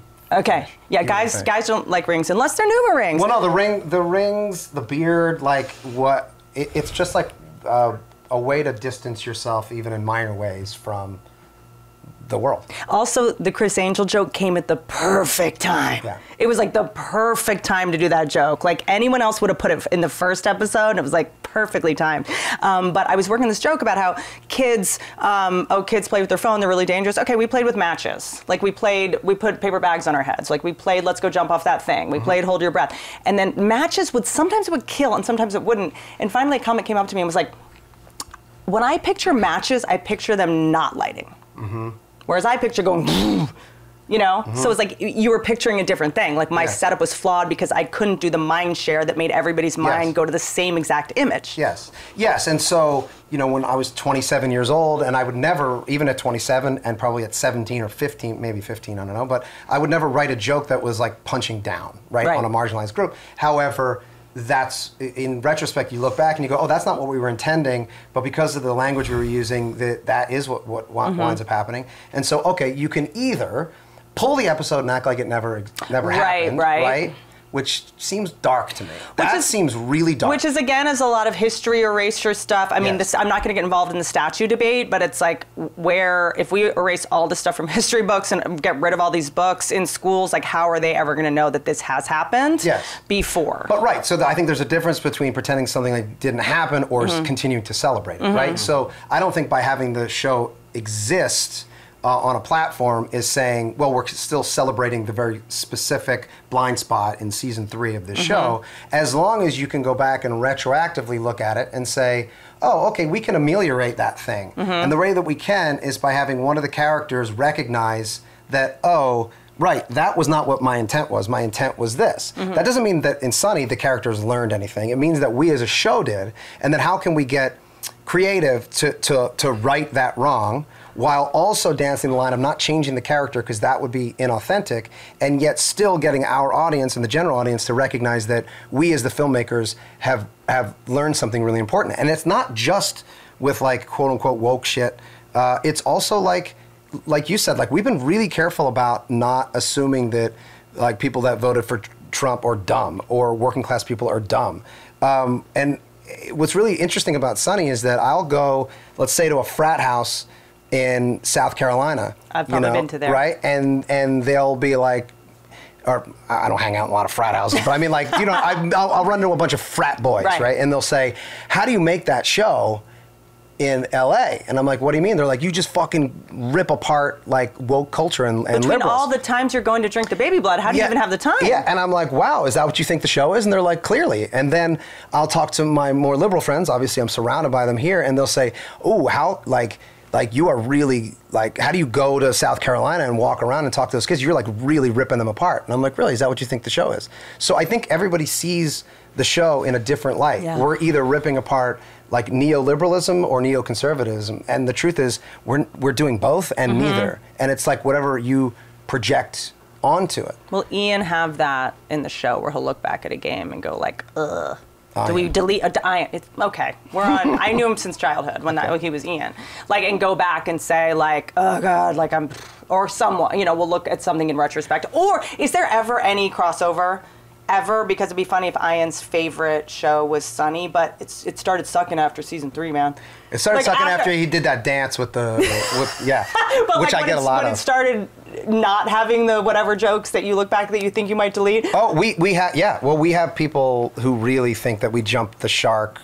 We've jumped the shark 16 times. That's but ridiculous. When I did an episode where I did this like 4-minute long contemporary dance, and and like straight up people are like, "That's when they ruined it." I'm like, okay, well, I know where you stand. I know the way that you were watching the show. You can't just sit in your cringe awkwardness moment. I know you constantly need like a million cuts a minute to be able to not be alone with your own thoughts. Yes. Yeah. So I mean, I think that we're already starting to do that with the show and with Ian, where he's able to let Poppy in a way that he hasn't. And I think that shows some level of maturity and growth. But I also don't. I want to make sure that it's that it feels authentic to someone's real experience, which is that he's not all of a sudden going to go, oh, now I get it, and then change his character completely. And I think in a lot of ways, I'm sure this will come out wrong, it is also comedians and comedy's job to sort of, to take a risk when it's like, you know, this comedian's not funny, some huge comedian. It's like, okay, so you're saying all the people in there laughing are dumb? Then why are they all laughing if he's not funny? You know, so to me, I think Ian's is the same thing with anything. They're not making another Black Panther because they feel sorry for the actors or anyone. It's because it made a ton of money, you know? So it's not what does it say about the person making it, what does it say about all the people buying it? You know, so are we supposed to give people what they want, or are we supposed to give people what they should want? You know, and so to me, a lot of the times in this moment where everyone's like, you can't say anything, I'm gonna say it, but then if it's not funny anymore, that means they're done. Yeah. That means that you know, so there's something kind of fascinating, like what we laugh at says so much about who we are as a person. Well, that's what we're always asking ourselves is like, okay, fine, break it down to Is it funny for the right reasons or the wrong reasons? Exactly. Break it down to the physics. What's the joke? Like ultimately, what are you saying? What are you saying? Yes. What's the joke? And I'm fascinated, bringing up James Gandolfini, I'm fascinated by characters that if they do the wrong things for the wrong reasons, we hate them. But if they do the wrong things for the right reasons, if you're in the mafia to feed your kids, you know, there's something, I think that's the little hook to get someone. Like Ian so clearly like loves giving people an escape from their reality. It's so important to him. There's something, I don't know, just so charming about that to me. Well, for whatever reason, like people love, and I've just noticed this in the stuff that I watch, people love audiences. I love, as an audience member, I love to watch somebody who's really good at something. Yes. Like that's the number one. That's such a fascinating character trait that seems so simple, but it's right. Like whether they're good at slaughtering people, or they're good at making a video game, or they're good at it being a cobbler, a sassy waitress. Yeah, like, yeah. You're just like, oh wow, that I enjoy watching them be good at that. And thing. well, because I think to me, inherent perfectionists are people that want to be the best at what they do. You're like, okay, I'm never going to be the best at that, so I can just enjoy this. Is that me? I don't understand what's happening. Oh, I could never do that, so I don't have to worry about ever being good at it. Like, I really love watching, what is it, water polo? Because I'm like, I would never want to do this, I don't like this, but I love watching. Like, with comedy, it's hard to watch because I'm like, I auditioned for that, or I could have done that better, and it just takes the kind of the joy out of it. You also find that, like, most people who work in comedy don't watch a lot of comedy, which is a bummer because it can only make you better. Right. It's just that you get kind of burnt out. I watch old comedy a lot. I definitely watch old shows. I still watch Martin. I still like stuff like that. Yeah, I mean. Question, Ancestry. I'm obsessed with Ancestry. Benton, do you want to come and ask your questions real quick? Oh, sure. What would Ian's 23andMe come back as? Viking ancestry? Well, I think that's actually really funny. I know. That's ooh, we should... I'm going to steal that. Because I think there's something really funny about getting the results back and not... He makes the whole office do it. Yeah. Because I want to be able to, I want to be able to forgive you because you might have ancestral trauma that I don't know about. Yes. And if I think that you're, it's funny to say to Aparna's character, what's Aparna's? Michelle, like, you could have Nazi ancestry. That could be why you're so stoic. Yeah. And I wouldn't take this personally if I just understood your epigenetic imprinting and what you came from. I love this idea. Because I have... maybe we can cut this and I'll pay you for that. Because that's really incredible. Like, the idea of... We did a version of that this year where we had everybody take a test and then it told you what animal you would be and then you'd be on this animal wheel. This is the second season. It's a great episode. It's a bottle episode that's just all the characters interacting. Right. And it's fun because it has reduced you down to an animal, and then that's really fun because I can be like, well, you're a baboon or you're a shark or right. And so there's something fantastic about actually breaking everybody's DNA down, only to just so I can get a better sense of who you are. This is what you're wired to do. Yeah. I should make you be doing this. Yeah, and he would definitely lie about it, right? 100%. He'd be like, Genghis Khan is my dad. Yes. Yeah, and I actually think that's a good thing. Yes. The one that raped 6,000 women a week? Well, he conquered a lot of territory. Word. There weren't many humans at the time. He's the reason, we didn't go extinct. But that's fascinating to me. Also, I do feel, first of all, David Hornsby. Yeah. Just real, I'm like obsessed with his ancestry. It'd be funny if he had Nazi ancestry, and he's like, "Yeah, why am I such a pussy? Like, I got a Nazi ancestry," and he's just like, "Let's go."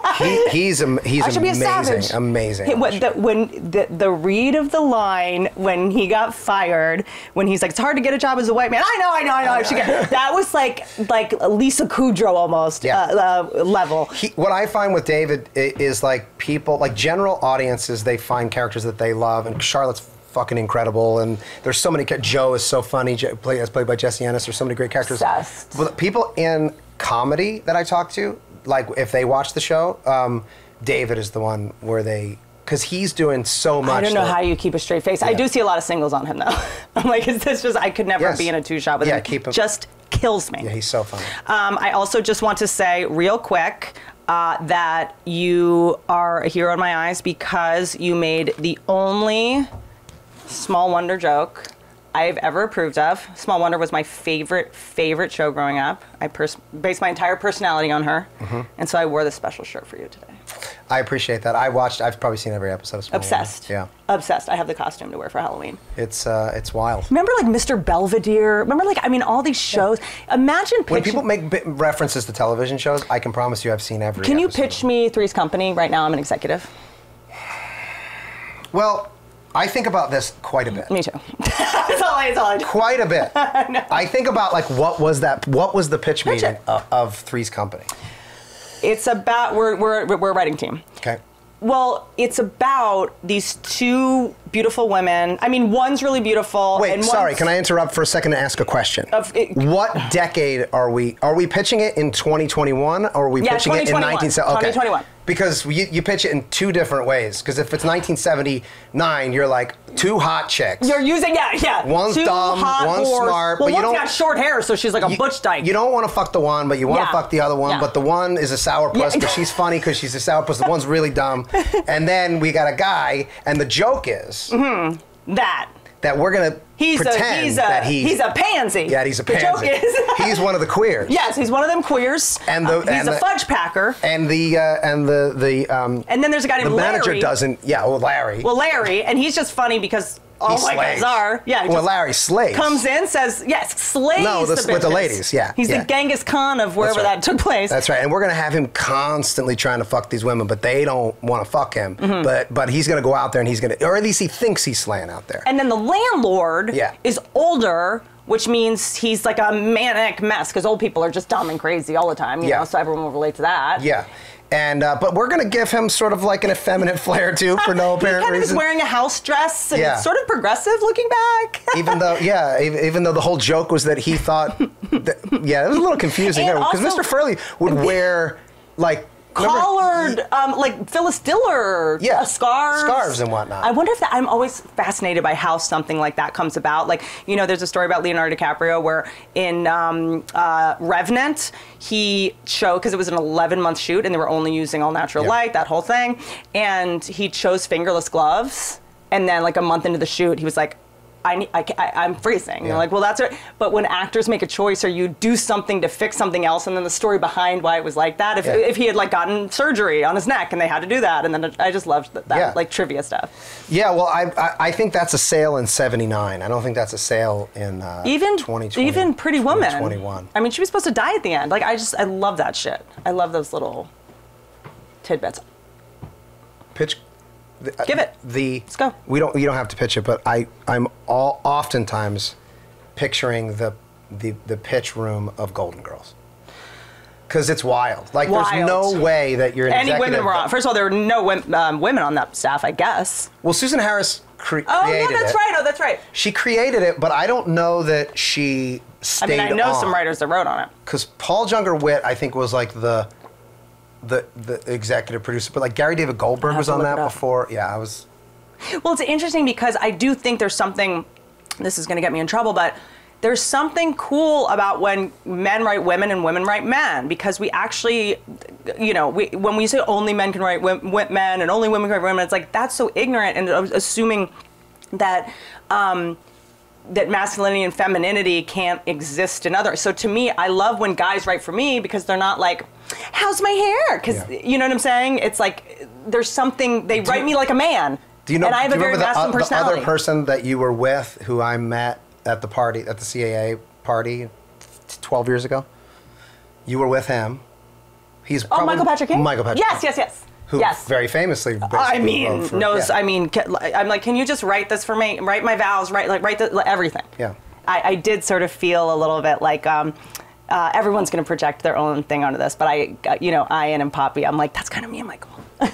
Cool. Kind of cool. But we were going to talk about Sonny, and... Well, first I want to ask you, are these the gifts you gave him? Yes, they are for his wife, not him. Oh. They're for his wife's emotional spiral into rescuing cats, which is an addiction. You can't stop. Okay. Just want to double check. Why? Do you have notes for my gifts? So many. What am I going to get? We'll do it later. He owns a soccer team. We'll do a soccer ball would have been a great option. No, I feel like he's got plenty of those. We have a few of those. You know what he does not have? A tinfoil hat for cats.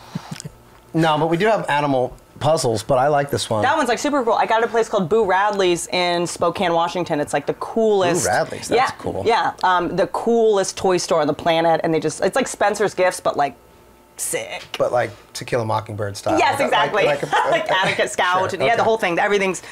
I'm a hoarder also. I noticed. And if I don't give you those, I'm going to get a cat just to put the hat on something. Okay. So this is going to stop me check it from out. becoming a cat lady. Okay.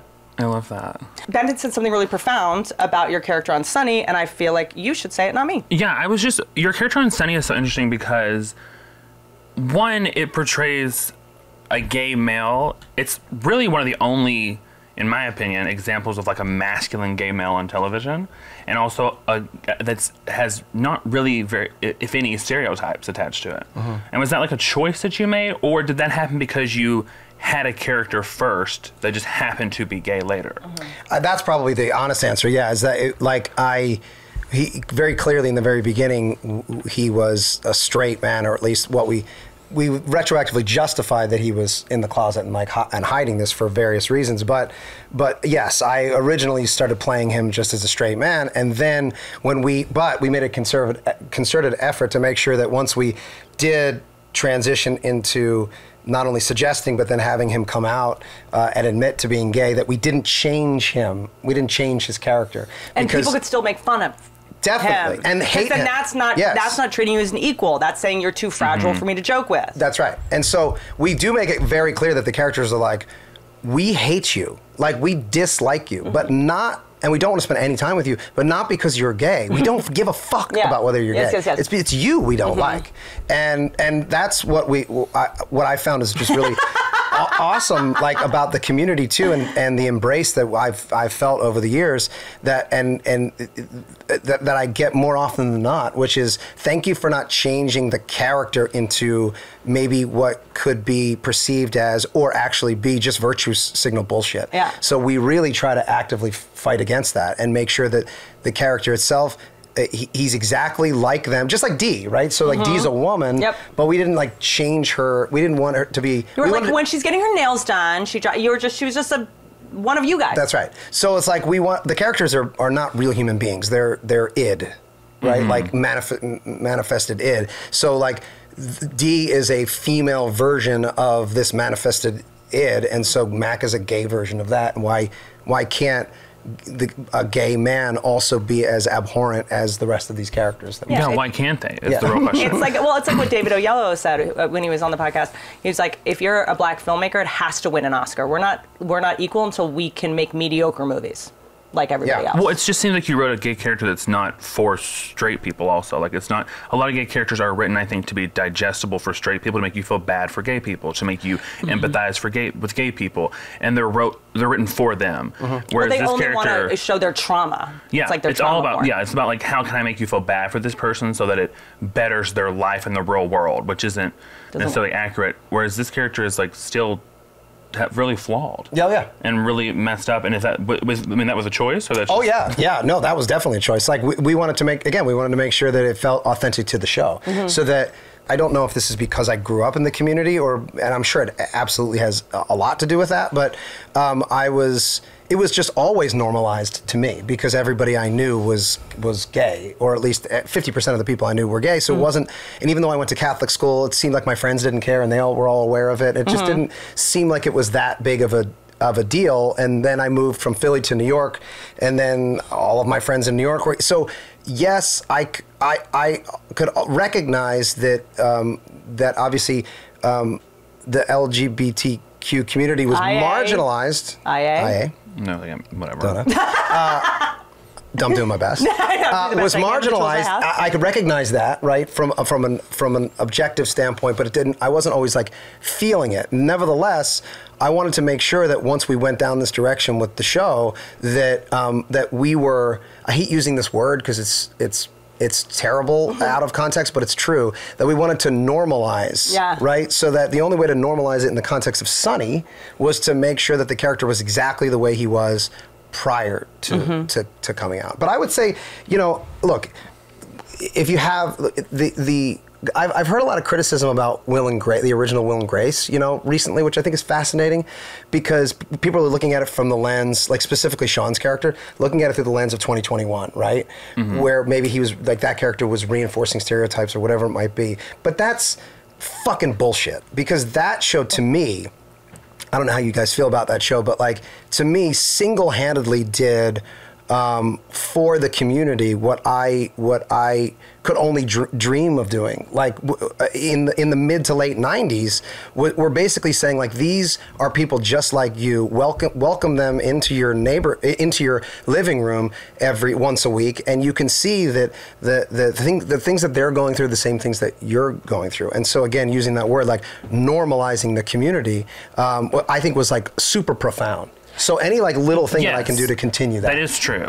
But I think that Hollywood took that really good thing, and now they've made, that's not now the blueprint. Yeah. You now are gay and you're a sidekick to a sassy woman. You don't have a love interest. You end up alone. You're killed off. You're like, they take that, as long as you can be, that you can better the life of a straight person, you're a great character. Yeah. But it's really interesting to have a show where you portray a character that's flawed and that's masculine and that is Synonyms. yeah, just lots of synonyms. That's redundant. But I lost my train of thought on that when you spoke, but I had a point. That's kind of my thing. It's a power move. Can I, as you're saying that, I want to. Yeah, go ahead, just because I back don't up remember what it even that, was. we were saying that as long as it betters the life of a straight character, it's also always has to steal the scene, has to come in, say the funniest thing, and then like can't also, just they have be a nothing to character. live for, but like improving your life. Yeah. Like, I mean, if you fashion advice, like something's wrong with you, they make you a spicy drink. Yeah, yeah. Like it's always something like that. Whereas like it's very rare to see a character that's like one like kind of like a lead or in the lead ensemble that's not struggling and or depressed all of their or jokes sad are based on being gay. They have nothing else going on with their life. They don't have any allergies. They don't, have a house being renovated. It's just like everything goes back to gay. That's or the only... sex or being obsessed with men, which I noticed your character doesn't have a love interest. Nobody in the thing really has a love interest, really. Well, no one will love them. Yeah. But That's a conscious choice. Yes. Please have been rolling on that. Take two. Just so you guys know how authentic we are. Wait, I haven't lectured you guys in a while about how authentic we are about our sponsors and who we work with. We don't work with anybody where we don't actually use their product. So much so that Emily went to go take out the Outstanding Foods meal in a bag puffs, and guess what? They were open. Because I was really eating them. I'm not going to eat them now because you guys get mad when I do my nom-noms on the microphone. And I'm trying to hold these very delicately so everyone out there with misophonia doesn't have a panic attack and get in a car accident on the interstate. Do you call it the interstate or the freeway? I call it the highway. I call it the highway too. That's so weird. That's because we're from the same place. That's right. That'll do it. So, anyway, back to us being authentic and Real. Emily wants to play a game. Emotional games aside, we do that at night. What do you want to do on the show? What kind of game do you want to play now? This is a fun game. Called? I like to call Ride or Die. Okay. I'm going to read off some rumored celeb rider requests, and Yes. you're going to tell me who you think it is, multiple choice. Okay, like a rider, like how it's a rider's a list of things that celebrities request to have backstage for them when they do things. Like Right. when you're like Jennifer Lopez, Right. needs White Orchid. Right. The game is such a clever title. Ride or Die. Get it? Like, Yeah, no, if I it's saw you not laughing at your computer earlier when you were writing this. If it's not in there, they'll kill you. Yeah. Ride or Die. Oh, yeah. Okay. Well, Okay. All right, here we go. First one. Okay, not all this worked for the bosses you had. You were one of them. Okay. That would have just been by accident. Okay. Yogurt pretzels, licorice, sour candy, and Advil liquid gels. Is this Kylie Jenner, Andy Dick, or Meghan Markle? Meghan Markle has a rider? Advil? Liquid gels. That sounds like Andy Dick. He's always like falling all over the place and getting punched in the face. Kylie Jenner. Oh, really? Which to me seems so reasonable. Advil? Yeah, it does. You know, I thought it was going to be like 10 little people.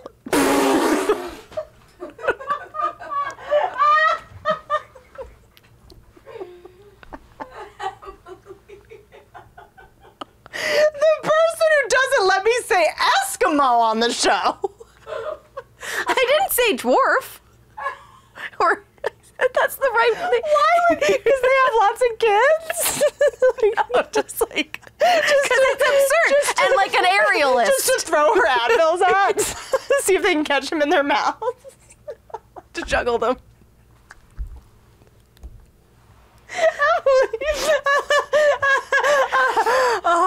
Okay. To put sombreros on, to put salsa and chips. Guac. All right. Next one. 1 grande iced caramel latte with 2 sweetened lows. 1 grande iced Americano with 2 sweetened lows and soy milk. And 1 slice of pumpkin loaf. Is this Beyonce, Taylor Swift, or the... Or the mermaid from Starbucks. You guys, Emily has been laughing at this joke that she wrote for the last 2.5 hours, and she cannot even get through it. The mermaid from the cup. There's nothing funny about this. It's so funny to her that we're not sure what to do except just let her have it. So guess. The mermaid from Starbucks.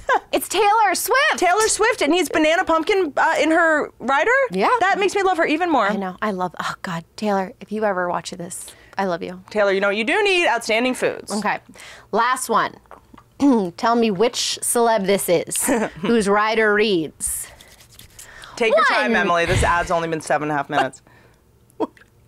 1 bag of Pig Out Pigless pork rinds in Texas barbecue flavor.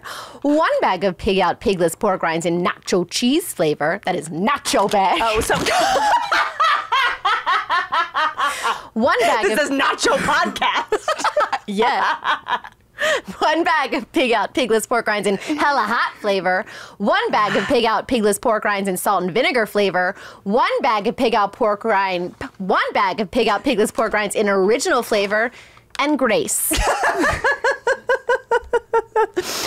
That is my rider, and I am not ashamed of it. This is always what I eat on the road. All of their products are GMO-free, gluten-free, free of artificial ingredients, trans fats, cholesterol, and soy, and are certified kosher, certified plant-based, and certified gluten-free. If that's nacho style, I don't mess with you. We've worked out an exclusive deal for Good For You listeners. Receive 25% off your first order.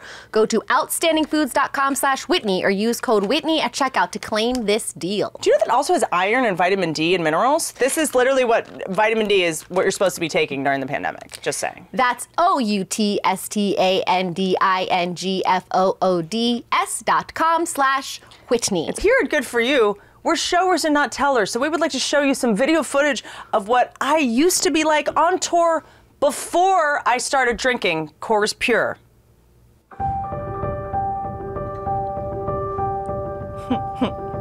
I'm just sitting there, miserable, bored, distraught, no fun at all. Look at me, dorky sweatpants. A pair of sunglasses on my head that doesn't even block the sun. Just got those to try to look cool, because I can't act cool, so I try to cheat it with cool sunglasses. That's how lame I am, pre-Coors Pure. And now here's a video of Whitney. Now that I've discovered Coors Pure, this is me now. This is Whitney now. Turned down for what? Look at that. Oh, you giving out money? No, it's invisible money. It's invisible money. Wait, you didn't see my dance at the end. Yeah. Wow. Coors Pure makes you an incredible dancer. I think we can agree on that. And that is scientifically proven. proven. Moves.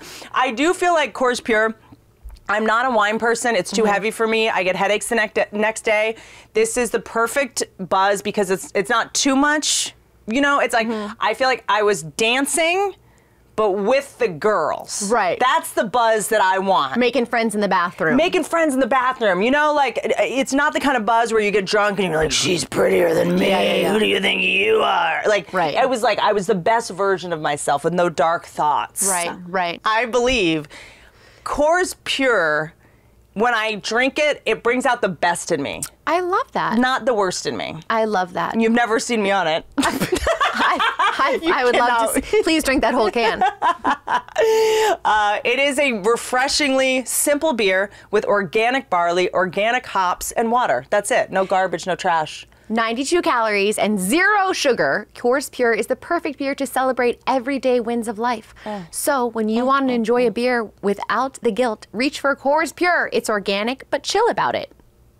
Go to It really does feel so light. Go to CoorsPure.com/Whitney to see where you can find Coors Pure. Celebrate responsibly. Coors Brewing Company of Albany, Georgia. And the can's not embarrassing. I'm saying it's like chic. It's cute. Yeah. It matches all my horse shirts. The mountain. That's what we look for in a beverage. We're doing an episode right now that we're writing, and that basically all the characters become, but very specifically Mac becomes obsessed with his identity and how he identifies. And to your point, that's something we talk about all the time, which is like the joke shouldn't be that his character shouldn't just be based on the fact that he's gay, right? And that's what you traditionally see, and that was your point, which is like, oh, well, that's the joke. The joke is he's gay. So no, the joke is that for Mac specifically is that whether or not he jumps headfirst into that is kind of an indictment and then a satire on basically that framing. So for example, the way that Mac looks at himself, they were like, okay, Mac, it kind of, the 23andMe thing kind of like was a version of what we're talking about, which is like, I'm going to try and define who I am. So Mac's like, okay, I define myself by 3 guiding principles. Like, number 1, I identify as badass. Like, that's number 1. Number 2, I identify as Irish Catholic. So badass number 1, Irish Catholic number 2, and then gay's number 3. And so, and anything that gets like in between, you know, the number 1, like, is going to be a problem. And I think Mac would rather be badass than gay. And that's why this show's so fucking weird and fucked up and strange. So he's always going to be gay. He's like, I just happen to be gay. That has nothing to do with this. That's right. I just happen to be this, but in the same way that I just happen to be a badass. But the point is that everybody like rolls their eyes and they're like, what the fuck are you talking about? Because I have Lyme disease. Why are we talking about that? Yes. I mean, just in the way that I think Will and Grace was really influential for their time, I kind of feel like Sunny is that way now. Because I'm one of the people who I believe allies are probably the most important part of any movement, because they can get to people that you can't get to. Right. People will listen to them for whatever reason, like, because you can relate. And I think that's kind of what your character is doing in this generation. In a lot of ways. And you have a lot of guys. I know, but yeah, that's what my question is. Do you feel like that affects things? I know my friend Zach. He's like, you're like his hero, and like he will literally say things like he wants to be writing all this stuff, and he'll say things like, "Well, Rob wouldn't say that," or "Rob wouldn't do that," or like, and the impact of just seeing that character evolve has, I think, affected a lot of like bros. People that are massive guys that are like that were beaten up, saying you cannot be gay. I know a lot of them went to that are now, you know, masculine, just the idea of like, I got to push it down. I just got to punch as many guys as I can a week to not deal with what's going on with me. Yeah. It's like, you know, people think that all, you know, gay people have come out of the closet by 18. There's a whole generation of men that have had to sort of overcompensate with like hypermasculinity in order to not deal with that, because there wasn't, you know, a ways to see yourself on Instagram and IGTV and TikTok and stuff like that. That wasn't available to them, you know? So I also love that it's happening at a late stage in his life, because most people don't get to come out at 12 and just be unconditionally supported by their parents the way we see on shows. And we also chose to, I think the character came, the joke is that look, all of the characters are completely have no sense of themselves, and they're completely not self-aware in any way. And so at one point, I think the character came out, and there was like, I noticed on social media, there was like literally came out to his friends, and there was this big social media push to me that everybody was like really excited. And then I was like, oh shit, because I know that we have this other episode where he goes back in the closet, and we thought, well, that's to us, it was interesting for the show to watch this guy struggle with this, where he just goes out and comes back in and goes out and comes back in. And meanwhile, all of his friends are like, we don't care. Like, you just stop telling us this. Just do whatever you want. We don't care. And then when we put him back into the closet, the outpouring was really devastating to me, because people were really sad and upset. And I never thought about it that way. I never thought about Sunny as maybe being a show that the community would embrace the way that they actually did, which is why we, in the season after, where I just basically put it to bed, was like, I want to do something that Sunny never does. And we changed the tone of an entire sequence of the show. That was probably, one of the most important sequences in the show, as far as I'm concerned, in the 14 years. And it was the thing that probably brought me the most joy. And that was this coming out to my father sequence that we did.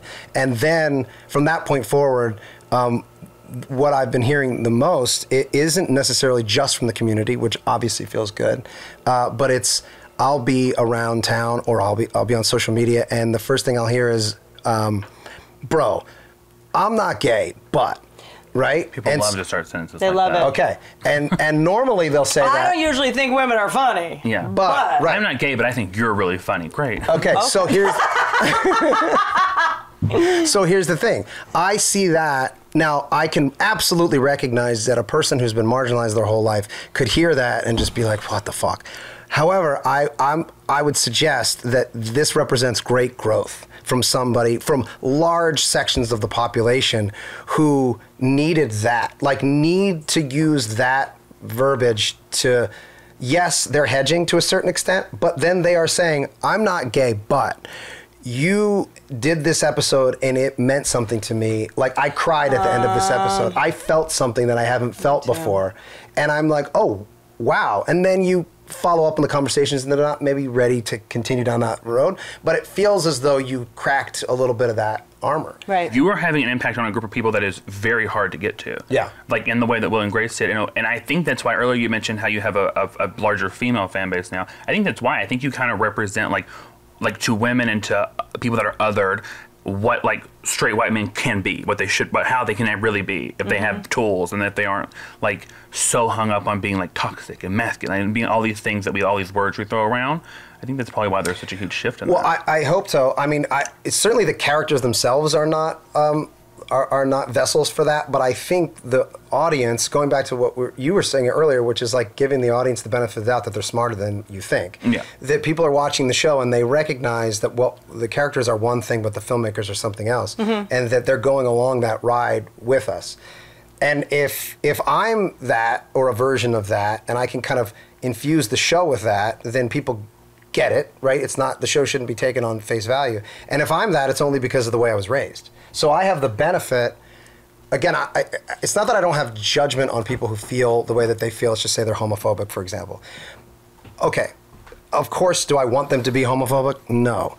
I had the luxury and the pleasure of being raised in the community, so it was always something to me that I had access to and had information on and had relationships with. And so it was easy for me to, like, you hit a certain point where you're like, oh, I didn't realize that anybody actually felt any way other than this because I've always been in the community. I try, again, not to be too You're judgmental. like, I thought it was fine until I came to Hollywood and realized everyone was racist and sexist and took coming here. There was truly a point in my life where this actually happened. I grew up in Philly, which is a majority black city. Yep. In the gay community. I went to Temple for summer school between... right. So my high school was right next to Temple. Awesome. In North Philly. And then you went to school in West Philly. So it's majority black. So I remember being in like 4th grade and learning about the word minority, like what the word minority meant. And it was, and I remember asking the teacher, what does it mean? And she said, well, it means like a population that's, in this context, that's less than or fewer than in numbers. And so for an example, you will be a white man and therefore you are in a minority. And I was like, no, I'm not.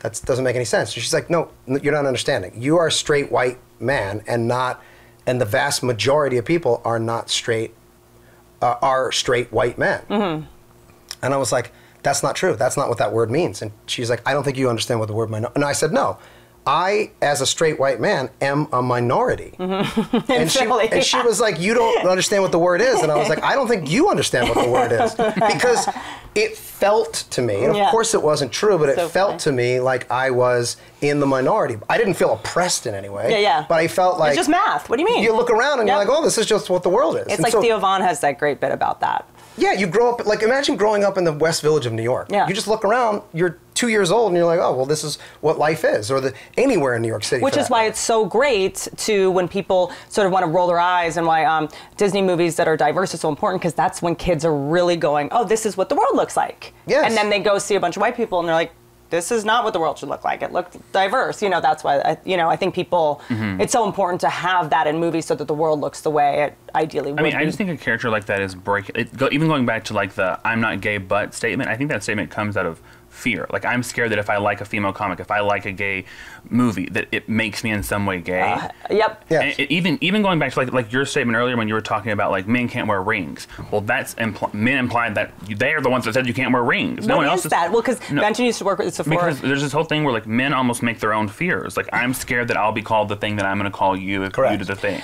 So you're running from your own. You're chasing your own tail. You're running from your own shadow. Everyone's fine with no one's thinking about you at all. And then so just having a character like that, and then listening to interviews like this with a person like you, I think that is like more impactful than like Glad being like, and we put a tap dancing gay in this show. Like that's. Okay. Cool, but you got the term right in the show. It's like, okay, but were you on that call with Michelle Obama when she did a call to talk to showrunners? No. She did I wasn't invited to that She one. did. No, here's the thing. I still have yet to find anyone who was on it. Apparently, there was a call. I was on it where it was maybe you were fined. Maybe It was just you and her. I thought It was just you and her I talking. dressed up. I wore a blazer, a green blazer, and it was like an audio call. And I was like, what am I doing? But I sat and she got on the call with a bunch of showrunners, still don't know who was on the call, probably just the ones that were like tisk-tisking. And she said it was her last year in office and she wanted to make the biggest impact she could in every way. And she said, we can now connect the success of the show Will and Grace to the passage of marriage equality. They looked at all the cities that had the highest numbers of watching it, and then they looked at how they voted. And so she said, can you please start putting different kind of characters in your show, because we're finding this is what changes people, having them in your home, in your living room for years at a time, and you investing and caring, because you go, oh well, if Jack wants to get married, of course he should be able to get married. Yeah. And then they're not thinking gay people, they're thinking my friend Jack. Yeah, I tell you this all the time. Most people in middle America, like in towns I grew up in, little towns like that, what you see on TV is the world. That's how you learn how to hail a taxi. That's how I learned how to get on a plane. Like, what you see on TV is the truth until you find out that it's not. Fascinating. Like, so what you're telling people on television, whether it's with Roseanne or with something else, that's real to them. Yeah. You're representing what they think. I think everyone learned to have sex from watching. Because you just do whatever you saw in movies. Yeah, because you don't have the resources or anything to leave towns like that a lot of the time. So all you have is that. Like, that's why, and this is a theory, but that's why in singing competitions, things like that, you notice that country artists tend to win a lot of singing competitions, because people that work in areas that listen and live that way, they go home after work and watch television. They vote. They have time to do those things. People that live in big cities, they're hustling, they're out, they're moving, they're seeing a lot more. They have time to become good singers, you mean? No, I'm saying fans. They have more fans because those people that like music like that like people like that like a hardworking Southern person on television, they go home and they watch sitcoms, they watch singing competitions, they watch The View, they watch those shows. Yeah. Because there's what else are you going to do? Right. Fascinating. And so, I mean, what you put out there is really important in that way. Yeah. It was just great to hear him say that. I'm letting you go. I'm going to just ask one more thing. Okay. What have you said no to? Because you've had a million opportunities to be in big movies, stuff like. Have you ever said no to anything? That you're like, fuck, I wish I had done. I don't have big opportunities to be in big movies.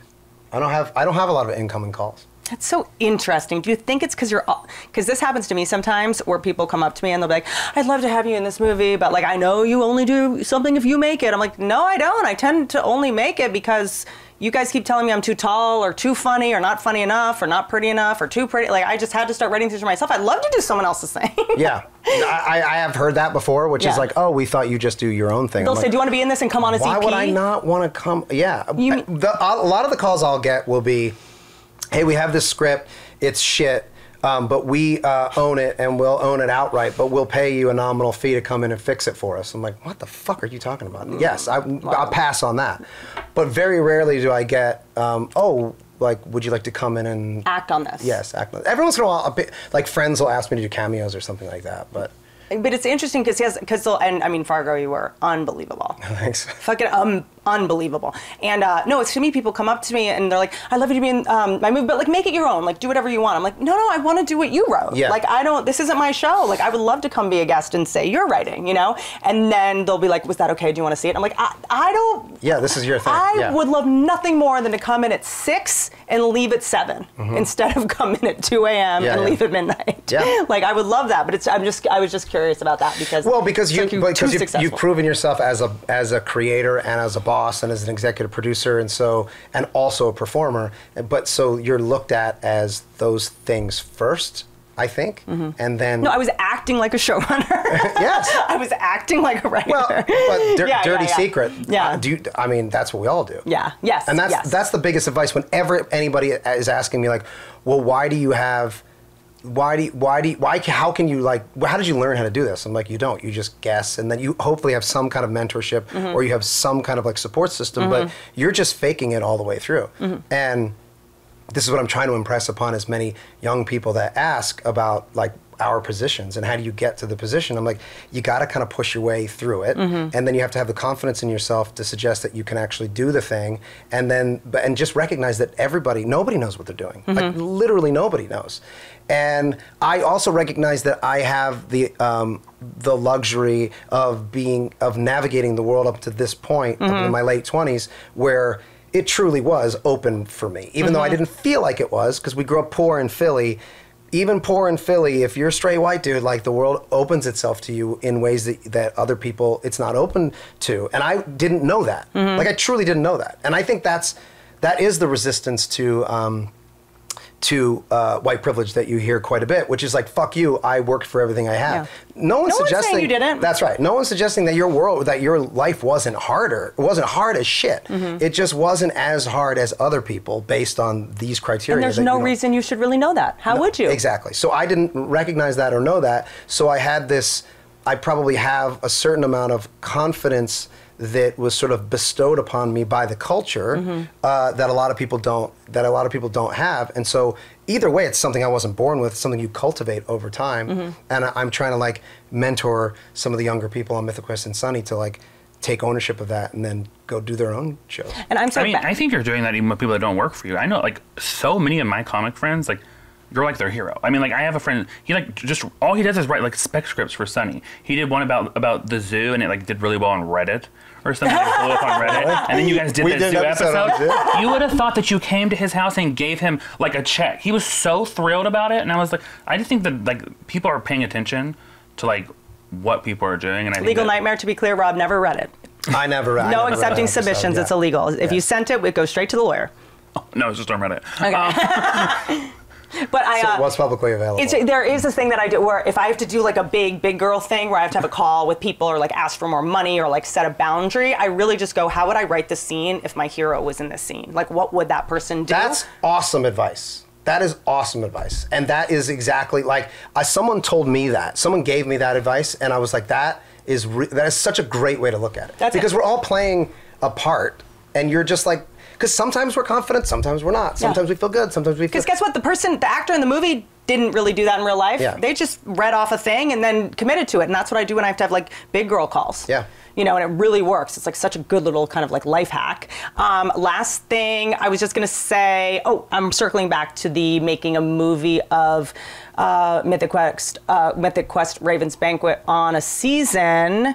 And they do auditions to play you. And... It is exactly what Hollywood is like. It's like they just want to call on people that they're fans of or they think are hot or they think, you know? Yeah. And then you would ultimately get played by Justin Long, but you're like, Jason Momoa. Yeah, straight Momoa. off. Yeah. Get Gosling Momoa, in here. Joe Manganiello. Yeah. It would be that. We actually had Manganiello on an episode. John Cena. We had Manganiello on an episode.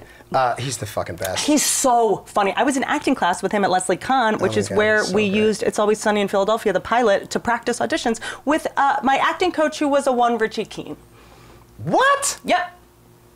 See, like, okay, this is the thing. Like, I very rarely find myself in situations where I'm being... Like hearing this from you is like really profound to me, and I'll think about it a lot. I'll think about it tonight.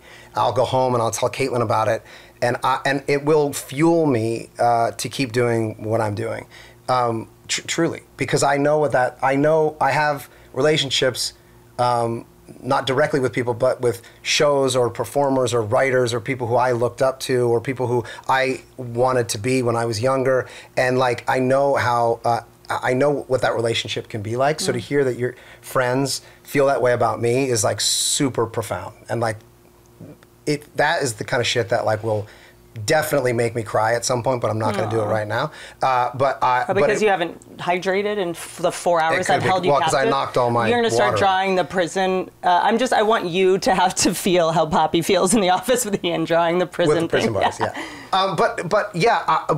bars, But on top of that, like, I don't get to hear, I don't read message boards, I don't read reviews, I don't read, like, so I don't really hear people talking about my work that often, and like, so it's crazy to hear that you were in an acting class, like doing... You're doing, yes, it was when Charlie like, so pretended to have cancer, and she Yeah. came in.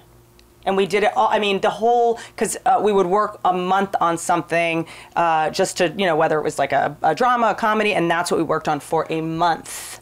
Well, that was the audition Armie Hammer scene. was also in the class And that as turned out well. great. Wow. Not a scar on my body. But what happened to your thumb? This was this is just for me. That's not on me? I sent him a picture of this just to make to his get him day. going. My severed thumb. You said, "Hey, big boy." No, but yeah, we were in class together. Not one nibble. I'm a little insulted, frankly. That was the scene that Caitlin auditioned with to get the job. And and then I remember, because we were always I don't think I even had an agent at the time, maybe like a commercial agent at Abrams or something, But I remember all of my choices, and they were very like reverse, reverse, reverse, reverse, reverse. And then she just did it, and I was like, that's it. Of course, I mean, I see, obviously. But I was like, perfect. Fucking it's very rare that I work on something and I want something. I mean, I was a kid then. I wasn't even, I don't even think I was even SAG eligible. But where I'm not like, I feel like I could have done that better. And when you see Caitlin, you're like, nope, couldn't have done it better. Straight up. She's the best. Even on the mic. Like, shit. Like, I love people that make me angry and jealous when I see their performances. Because that's just, when I see Caitlin work, I'm like, God, like, how the fuck? And again, Totally. it's frustrating. But she, It's such a again, gift. she doesn't hear that or see that. And so whenever, like, people, like the young actors on Mythic Quest, like, when they came to our house for the first time and met her, I was like, what's going on? And they were like, we revere her. Like, we grew up watching her. And and they're like, you're fine, whatever. We revere her. And I'm like, go tell her that. Because I'm telling you, she doesn't feel that. She doesn't. She doesn't get offers for things. Like, she's just going to work every day and doing her job. I have a theory. People tend to talk shit to our faces and talk nice behind our backs. It's like, what's that shirt, asshole? Yeah. Who's the best guy? I'll tell you right now, I think people like you two should run everything. Just even hearing the way you talked about the different generations and like the way that you coach people, and Whitney's very similar. Like, I think just the impact that I've seen people that don't even work in the industry, the way that they say like, Rob wouldn't say that, or like, I should ask this girl comedian about my character that I'm writing, just because of the impact that they see on shows like that. I mean, I think people like you guys should run all the shows. Well, I want to get it right. And honestly, at the end of the day, there's a selfishness to it. I think for the most part, progress happens when there's a little bit of selfishness at the end. Like with Hollywood, it's like, you're never going to get the people to not be sexist that right. Like, you're just going to have to make something that's not and then prove that it's lucrative and go see. No one wants to see that other shit you were doing. Those days are over. Like, it's no longer a good business model, So it's like, like for me, it's like, if I get this character wrong, I'm just a bad business person. I'm just like a bad writer. I want to get it right. But people and then it's also progressive. Great. People that are looking up to people like you, like the two of you, are people that aren't putting out like hacky material or like stereotypical characters because they're seeing that like. They're seeing someone succeed that's not doing it. But number one, it's also not funny. That's the other thing. It's like when people are like, why can't I say tranny? It's like, go for it. Well, because there's... And then they go, you guys don't like jokes. There wasn't a joke. That was a sloppy, like nothing. You can say that word in a clever, incisive way if you can figure out a way to subvert it or like sublimate it into something where it makes the people think or whatever. Yeah. Great, but it's just not a good joke first. Like but there's so many people that are being rewarded for that. And then it's a racist joke. There's so many people that are being rewarded for jokes like that it's very easy to want to lean into it. Yeah. But to see people that are succeeding without doing that, it kind of gives you the room to be like, oh, I don't do that either. I would go one step further too, which is like, to your point, incentivizing people to and look, what the right thing is, I don't know. But in terms of like... in terms of like diversifying the experience, right? So that's a word that it's like, just hearing the word diversity freaks people out because they're like, that's a hot button. Well, to them, they just go, I'm not getting a job. I'm excluded. Right. We're making it fair, and I don't deserve to be here, so I'm going to lose my job. Yeah, it's just that probably if you don't have a job... By the way, there's so much fucking work right now, and there's so many different avenues and so many different opportunities for people to create shows that if you're not working... there's a number of different reasons as to why that could be. It might not be your time. You haven't gotten lucky yet. You got to keep at it. Or you're just not that good. Right. And there's a reality to that. Thank you. And maybe historically... like mediocre dudes like were able to work and now you're just not able to work. It kind of just became a meritocracy and like that's probably going to be frustrating for a lot of people, but the whole point is that surrender the opportunity. That's what's going to have to happen. And but it's interesting to me when everyone's like, oh my god, you cast so diverse, or your crew is diverse and all this stuff. It's like, well, that makes the show better. That's the thing. It makes so it if you better. can incentivize people in positions of power. I didn't I'm not hiring people off the street I feel bad for. It makes the show It's better. selfish on my part. That's right. And they say in all, and again, bottom line 101, you like use your greed to make a progressive choice, is that offices that are integrated, diverse, and have a lot of women make more money than ones that don't. They just make more money. Yeah. Like, so just go, okay, this is like actually just me being a good business person, you know, even if you're racist and sexist, and that'll never change about you. Just like, Well, I think people are so shocked by seeing diverse staffs because it's so hard to get in the room. It's so hard to get the job. Well, I talked about this, and I was going to talk to you about Clubhouse, which is this app where you can just jump on at any time, and then all your fans will jump, they follow you, and they can talk to you at any time. And it's just like OnlyFans. And no, it's not.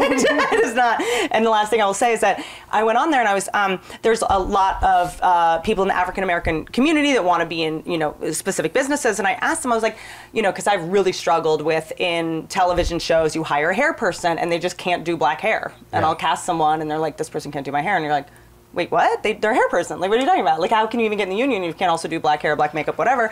And then I always thought that was just so ridiculous, and then I go on Clubhouse and there's all these African American hair and makeup people, and I'm like, why don't I know you? Why isn't your resume on my? And they're like, because you have to get in a union, and in order to get in a union, you have to have 24 episodes of it, or 60 days on a production, and that's based on the model of 24 episodes a year. Now we're doing 10, 6 a year, and they can't get their hours, they can't even get into the union. So there's a lot of structure that really just keeps people out on the institutional level that need to change. And you don't know that, again, when you're coming into it, and it feels like you're, I'm speaking on behalf of a straight white man, you don't know that. So all you're seeing is your own struggle, your own struggle, your own struggle. And then I just, have the luxury of then becoming successful, getting what I want, and then you start to, and then I'm open to being educated by people who are like, okay, great, I'm not taking your struggle away from you. However, I want to point out a couple of things, and then they just point out a couple of facts. That one is a great example where, okay, you have a structure and a system that is set up that excludes people, human beings, just in general. White people too, straight white guys as well. It's exclusionary because, like a union is a good example, which is supposed to be a form of solidarity for good reason. But at the same time, when you have that pool and there's only so much work, then it becomes exclusionary to a certain point. And traditionally, that exclusion has kept out lots of different human beings, but most specifically, women and other marginalized people. So how do you break through those structures and those systems? It's going to be messy and difficult, and it's going to take time. And then the question becomes, well, how much time, motherfucker? Because I've been waiting for a long, that's obviously what you hear a lot of people say, and rightfully so, which is, how much time do you, that's the James Baldwin quote, like, how much time do you fucking need? Like, at a certain point, we're going to come in and burn it down. And that's what we're seeing. And I believe that the culture and the community, again, maybe this is just maybe too selfish, but I think our shit is better because of it. Because we are, whether we were forced into it or not, we are now in a position where we have to listen to other points of view. And then when you have 7 or 8 different points of view of really funny, really talented people together, that's just automatically going to make your shit better. Yeah. So why not? Why aren't you embracing that? I don't understand. I think there's a fear of losing out. Like, if I add someone that's not like the main quality, it's just like with comedy. Like for me, like when I for years and years when I did stand up comedy, I would only, until we got a female booker at Zane, I would only, or at clubs, I would only get booked on shows that were all women. Like all women shows, and I would only get to open for women because there was no way that a man, they're not going to relate to you, they're not going to find you funny. So you would only get that for so long, and I think people are really scared to give. Well, but then you're being but then whoever was booking that, I mean, Lucy, you're the best, but the person booking is going. Oh, she fixed it. You're actually, in a weird way, you're being sexist and phobic, but you're also being sexist towards the men that are coming to see the show because you think all men are phobic, all men don't think that someone that So to me, there's a lot of. I'm just going to defend the white man, straight white man, real quick. For fucking once. But it is the kind of thing that's like, there's a lot of sexism in going like, oh, guys won't find that funny. No, that's you, how you see guys. Like, I know plenty. I mean, all my guy friends think you're the funniest. Yeah, I mean, you've had the same thing, correct? Did you not get, and here comes your lady comic, and then everybody goes to the bathroom. And then, because it's like, there's no way I can. Lady, this next comedian's beautiful. What? But then as soon as we got the female booker, Lucy, it was just like night and day. It was like, she's like, no, people can like all kinds of things. But they're also never exposed to it because you never book them. So how are they ever going to even know what they find I'm really appreciative for straight white men like you who have these platforms, because it makes all the other ones go, oh my God, we can like so many things. Yeah. We can paint our nails, but we'll just call it war paint. Yeah. Like, it's just, I mean, it's just like, okay. It's drywall. That's drywall. Don't worry. But last thing, like with the female directors thing, I get that because of course I get this question all the time, which is like, why are there no female directors? It's like, okay, so no one will listen, because I know actresses get to drive this conversation. The people that aren't there when anyone's hired. I'm always like, can we have like a meeting with the line producers? Those are the people that actually hire people, and it's illegal to ask someone their ethnicity. It's illegal to ask their age or their gender, but they're supposed to hire completely equally now for this inclusion rider. But they are old white guys because that's how it always has been, and they just want to call their guy. They just want to call their friend that delivers for them every time, and how are they going to find these people? So I wanted to do like a Tinder for crew that was, because there's tons of diverse crew in Atlanta. There's tons on commercials. They're just not, able to get in these unions. And then there's this thing where line producers are all of a sudden supposed to know 100 Asian grips. Like, where? And again, I'm not asking for sympathy because there's no. It's ridiculous. I've made you sit here for 3 hours. You deserve sympathy. But yeah, if you didn't notice, this podcast is like Cher's farewell tour. It just goes on and on and on. Well, I enjoy talking to you, thing. and I enjoy talking about this very thing. And you know what? Howard does this. He always says, last thing, when he knows there's another one, and that's not what I'm doing. I say, last thing, here's my thesis. Yeah. No, but that it is, because of California state labor law, it is really difficult. You can't say, okay, I would like to hire a person of color for this particular position, because you can't ask somebody, say via like on a phone call. Certainly anybody, like I want to hire very specifically a gay writer because I want that point of view. Okay, right, but how can I ask someone if they're gay? No. Now you have to go, are you?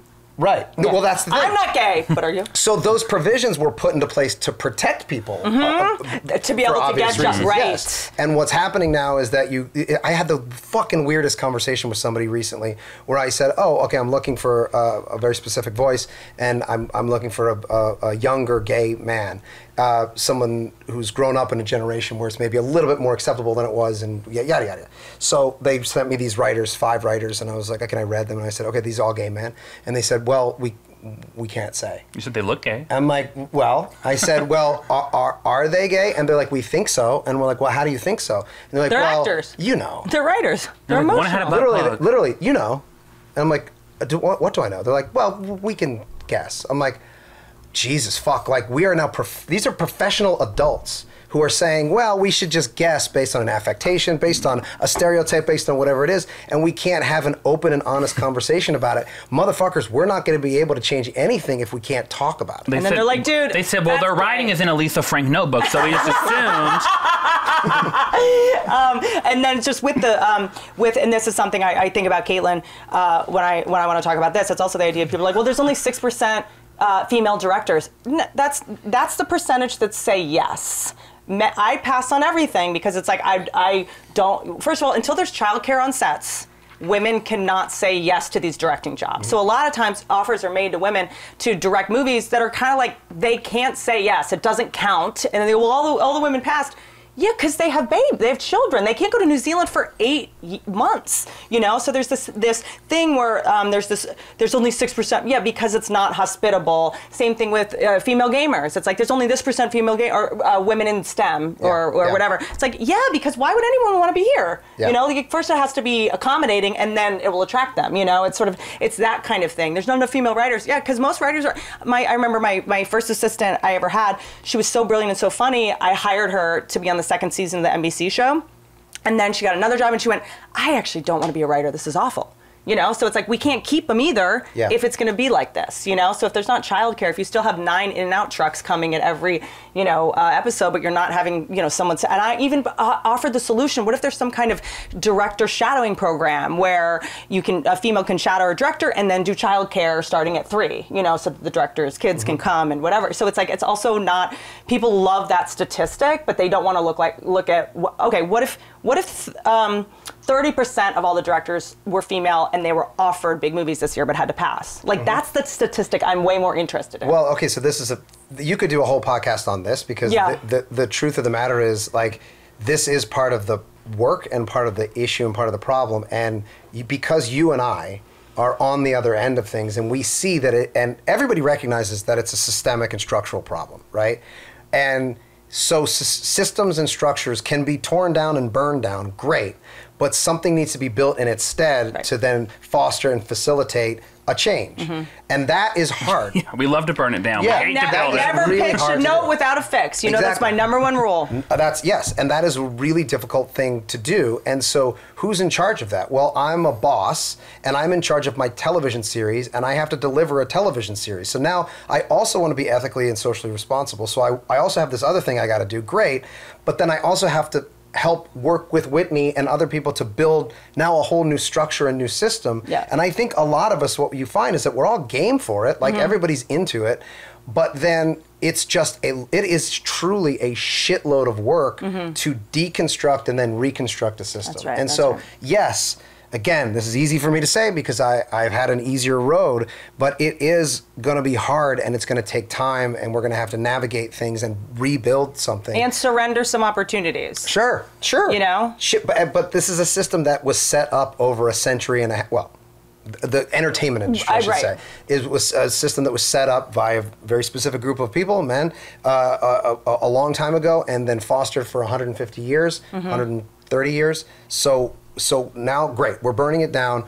What's the new system that we're putting together? And it's going to be a very intense and long collaboration to do it. And then I think it's important that, and I think I was talking about this with Donnell Rawlings or something, not only give the person the opportunity, but when they get there, don't walk on eggshells around them or treat them differently so that they can't understand, so they can be good at their job and learn the job. That's the other thing. I see a lot of people hiring, African-American women, and then they're just like, is that okay? Is that okay? Is that good? Like, what? And now she has to be the hall monitor? She's the arbiter. Now she's the HR department? Yes. And also don't treat them like your trophy, where you're like, well, look what I did. Oh my Well, look gosh. at my trans writer. There is a look at my gay character. Like then it's like, okay, well. There was a one showrunner who posted a photo of like a writer's room, and there's a Native American writer, and when they went to go pose, the showrunner was like, no, you come next to, I'm not gonna say names, you come next to me. And she was like, it was very clear, like she just wanted to pose next to me in the photo, and she never takes any of my jokes or hasn't given me a script to write yet. Yeah. It was just like that idea of let's take a picture together. So it's like the performative activism stuff. I heard you talk about this on something. I'm so relieved that we're so aligned on this because there's no one I can talk to about this, which is the kind of thing of posting on social media. You're the one benefiting from that. When you benefit about it, retweet someone else who needs the followers, who does know what they're talking about. Just give an opportunity to someone else, give your platform to someone else for the day or whatever, because a lot of this self-serving justice warrior shit, but you're just getting more likes and your metrics are getting up and people think you're a good person. And so you just used them again. You just exploited the very people that you're Hollywood is pretending really big on that. That's why, you ever notice, the moment that a male actor mentions that he supports his gay fans, or on the cover of every gay magazine, they win awards. Yeah. You're like, what? By the way, you don't get points for that. So that's the other thing with you. I noticed every one of your interviews, at the end or the beginning, this guy is such a he's the nicest guy, this guy. He is such, I'm like, yes, of course, but we shouldn't be giving out points for that. Do you know what I'm saying? How weird is it that we're in a field where we give points for something that should just be expected? But I will say that I noticed that have you noticed this? You met, I met, you know who I met? Forrest Whitaker. Yeah, I met Forrest Whitaker. Oh, is he a nice guy? That's always the first thing that I hear people say. I met Michael Jordan. Nice guy. Such a nice guy. Because I think people are surprised when they hear about it. Yes. I think you want to you want people to be kind, and you want to know that like the people you look up to are Yeah. kind, right? And you're like, oh, was she cool? But it's definitely more dudes than anything. Because there's been so much duplicity, and this guy was my hero, and then I found out that he was like watching Yeah. this guy. You know, it's like I think people have been duped so much recently that I see that. But there used to be a time where everyone just assumed all actors were assholes, like, and That's right. assumed all producers were assholes. Like Yeah. it was that's how it was, you know. And it's really fascinating to me that you know it'll be interesting to see how people in this business, which is the stock market, I mean, it's like a business like any other one, it's a corporate run business, will change when people are sort of trying to do the right thing. It'll be interesting to see now because it's, you know, evolution wise, it used to be sort of survival of the strongest, you know, dog eat dog, who could eat the most dogs. Now it's going to be survival of the nicest, Yeah. in a way. Well, Meg and I are always talking about this, which is like, you know, if the system was set up paternalistically, which it obviously was, okay, great. So now let's just say theoretically the system could be set up maternalistically, or just from a different point of view. How much does it deviate from the system that we currently live in? And I'm sure in some ways dramatically, and in other ways not as much. And so what's great about being alive right now is that we're sort of like at the forefront of that, and it's going to be determined by us, and then I don't mean by me, I mean by us as a generation, But, and I then mean, most importantly the next, and I'm going to play a role in Actually. that. Yes, sexually abusive behavior in a workplace or any environment is no longer tolerated, and therefore scorched earth. Great, okay, very clear. Well, I've been on a couple sets recently, but you know what else shouldn't be tolerated? I was on some really like open set, like a closed nudity set was open, and people were taking pictures, inviting friends, and that kind of thing. I've been in that situation. recently? Yeah. But there's also, That's I'll tell you the story. crazy. But also, when I come onto your set and have a nude scene or agree to play a character that's sexy or something, please don't treat me like I'm about to sue you at any moment. And like, I just show up to sets to get, like, when they're like, is that okay? Do you want to, yeah, I said yes to the job. The joke was in the script. Like, I would love to do this. And I'm like, okay, but if you want to change it, like, I don't. And then like, the sound guy going in, I'm like, no, dude, you got to do your job. I'm not suing you. Like, just this thing of, you know, when you're in your nude scenes or whatever, and I was like, are you okay? Is everything fine? I'm like, okay, I know you guys are trying to like protect women because you respect women, but can you give me the benefit of the doubt that if I need something, I'll let you know? Yeah. And then please listen to me. Moving forward, you don't have to check on me every 5 seconds. Like I got this, you know? Well, we started using an intimacy coordinator on Mythic, and it's like, why they weren't doing this from the beginning. Yeah. Like there's a lot of jokes about them and shit, like I've heard, but it's truly the greatest. It's the greatest because you have a third party whose job it is there to make everybody feel comfortable, and it's somebody that you can pull aside who actively is there. I like pasties. I just need a new pair of, like, yes, you know. and so that it doesn't put you. Now you're a very assertive person. You're a boss, right? So you walk onto a set and you feel very comfortable saying to everybody, "Fuck off! I'm doing this. I'm doing that." That guest star that comes Yes, in. I know a lot of actors who don't feel as comfortable, and then they want to go along for the ride, and they're like, "Oh, things are moving fast, and the director asked me to do this, and the director's not a bad person, but he or she's just trying to make their day, and all of a sudden I don't feel comfortable doing this," and then they feel exploited, and rightfully so. And so now you have a third party who's in there that's like, "It's my fault. I'm the one that's taking on the responsibility. I'm going to." You're not crazy. You're not overreacting. That's right. I'm just doing my job. And I'm also for the sound guy and the producers. I'm also going to mitigate against any litigation. I'm the bad guy. I'm the bad guy. And if there's a problem, it's my fault. And if I see there's another human being on here who's the problem, I'm going to make it their fault because it's their fault, and I'm going to take this to HR. And what's great is that it allows for. What I found is that allows for the set to become that much more comfortable. I get obsessed though with new jobs that never existed 5 years ago. What's that person's background resume back? It's a new job. You didn't go to school for it. It's just, what is it? Is it advertising? Is it legal? I asked the girl that was with me on a shoot I did recently, and I think she was just in production. She was like a PA for a real long time, so she just kind of knew all the crazy shit that goes down. Yeah. You know, she was like, if people are going to sleep in the same bed, you put one under both covers and then one under between the sheet and the covers. Like, she just had to do it a lot as a PA. What I found crazy is how often I would talk to specifically actresses, but also actors, where I would say, this is even before we did the intimacy stuff. I had the intimacy coordinator. I would say, hey, let's have a conversation about this like weeks before so we can talk about this. It might be awkward. I just want to like be open to where you are. And then they'd be like, oh God, thank God. the last job, we just showed up, and everybody was so nervous. Even the director was like, "Oh, I don't know what to." It's all awkward, and no one's a professional. All of a sudden, everybody's really like they turned 12 years old again. When there's a sex scene, yeah. Who the fuck is in charge? It's wild. And yes, why isn't somebody stepping up and saying like, "This is a professional set, and we're all professionals. Like, let's talk about this in advance. Yeah. Let's prep this the way we would prep a stunt." We're all too scared to talk about it. It's that Yes. like deep religious sort of Yes. programming of like. But we're talking about a stunt. Yeah. We're talking about how we're gonna blow the car up. Are we in a simulation? I'm not smart enough to answer that. I just feel like you have had to talk about that in your writer's room. We have discussed it. Yeah. And, unfortunately, it's a bunch of actors and comedy writers, so Yeah. we haven't gotten to the bottom of it. Yeah.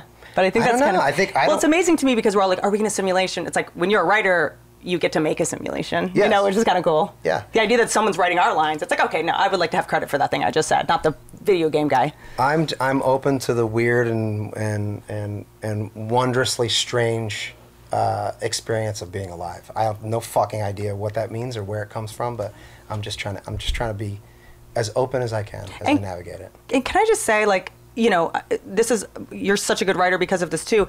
The most emotionally examined people, the people that look at themselves, that are self-aware, that want to heal old invisible wounds and stuff, also happen to be the best writers, I believe. Like when I'm watching what you did with Hornsby and the projecting his mother onto I mean, that clearly there was a very deep understanding of psychology, and you work very hard at that, and I think that that's what makes great comedians also. But I think when people are like, I don't know what to do, I don't know how to be a writer, like, start learning that stuff, because you're writing characters and human beings, and you need to be able to empathize with them and then defend them when they do something indefensible and understand why they're doing what they're doing. Have you seen any of the second season of Mythic West? I've seen a lot of it. Well, yeah, I have, but I had to skip through 2. There's 2 I haven't seen. Okay, so I just watched the standalone. We deal with this very thing quite a bit, which Fascinating. is like trying to empathize, not to excuse behavior, but to empathize with characters you wouldn't normally empathize with, to at least gain a better understanding of why people are the way they are. Because there's also, anytime someone comes to me with anger, I'm like, you're sad. You're sad, and this is your rage is how you're self-soothing. Like I am at such a hardcore. You know, it drives you nuts. Why are you doing this? Yeah, I know what I'm saying. It drives you nuts when you come or like we talk about something that person. And I'm like, well, because my therapist trained me. I have this "I love you" tattoo right here in white, which is I was talking to her about someone that had been really shitty to me on a job, and I was like, and then they said this, and then they said this, and then they wouldn't let me do this, and they wouldn't let me do another take, and it was so clear that they were trying to not let me, whatever.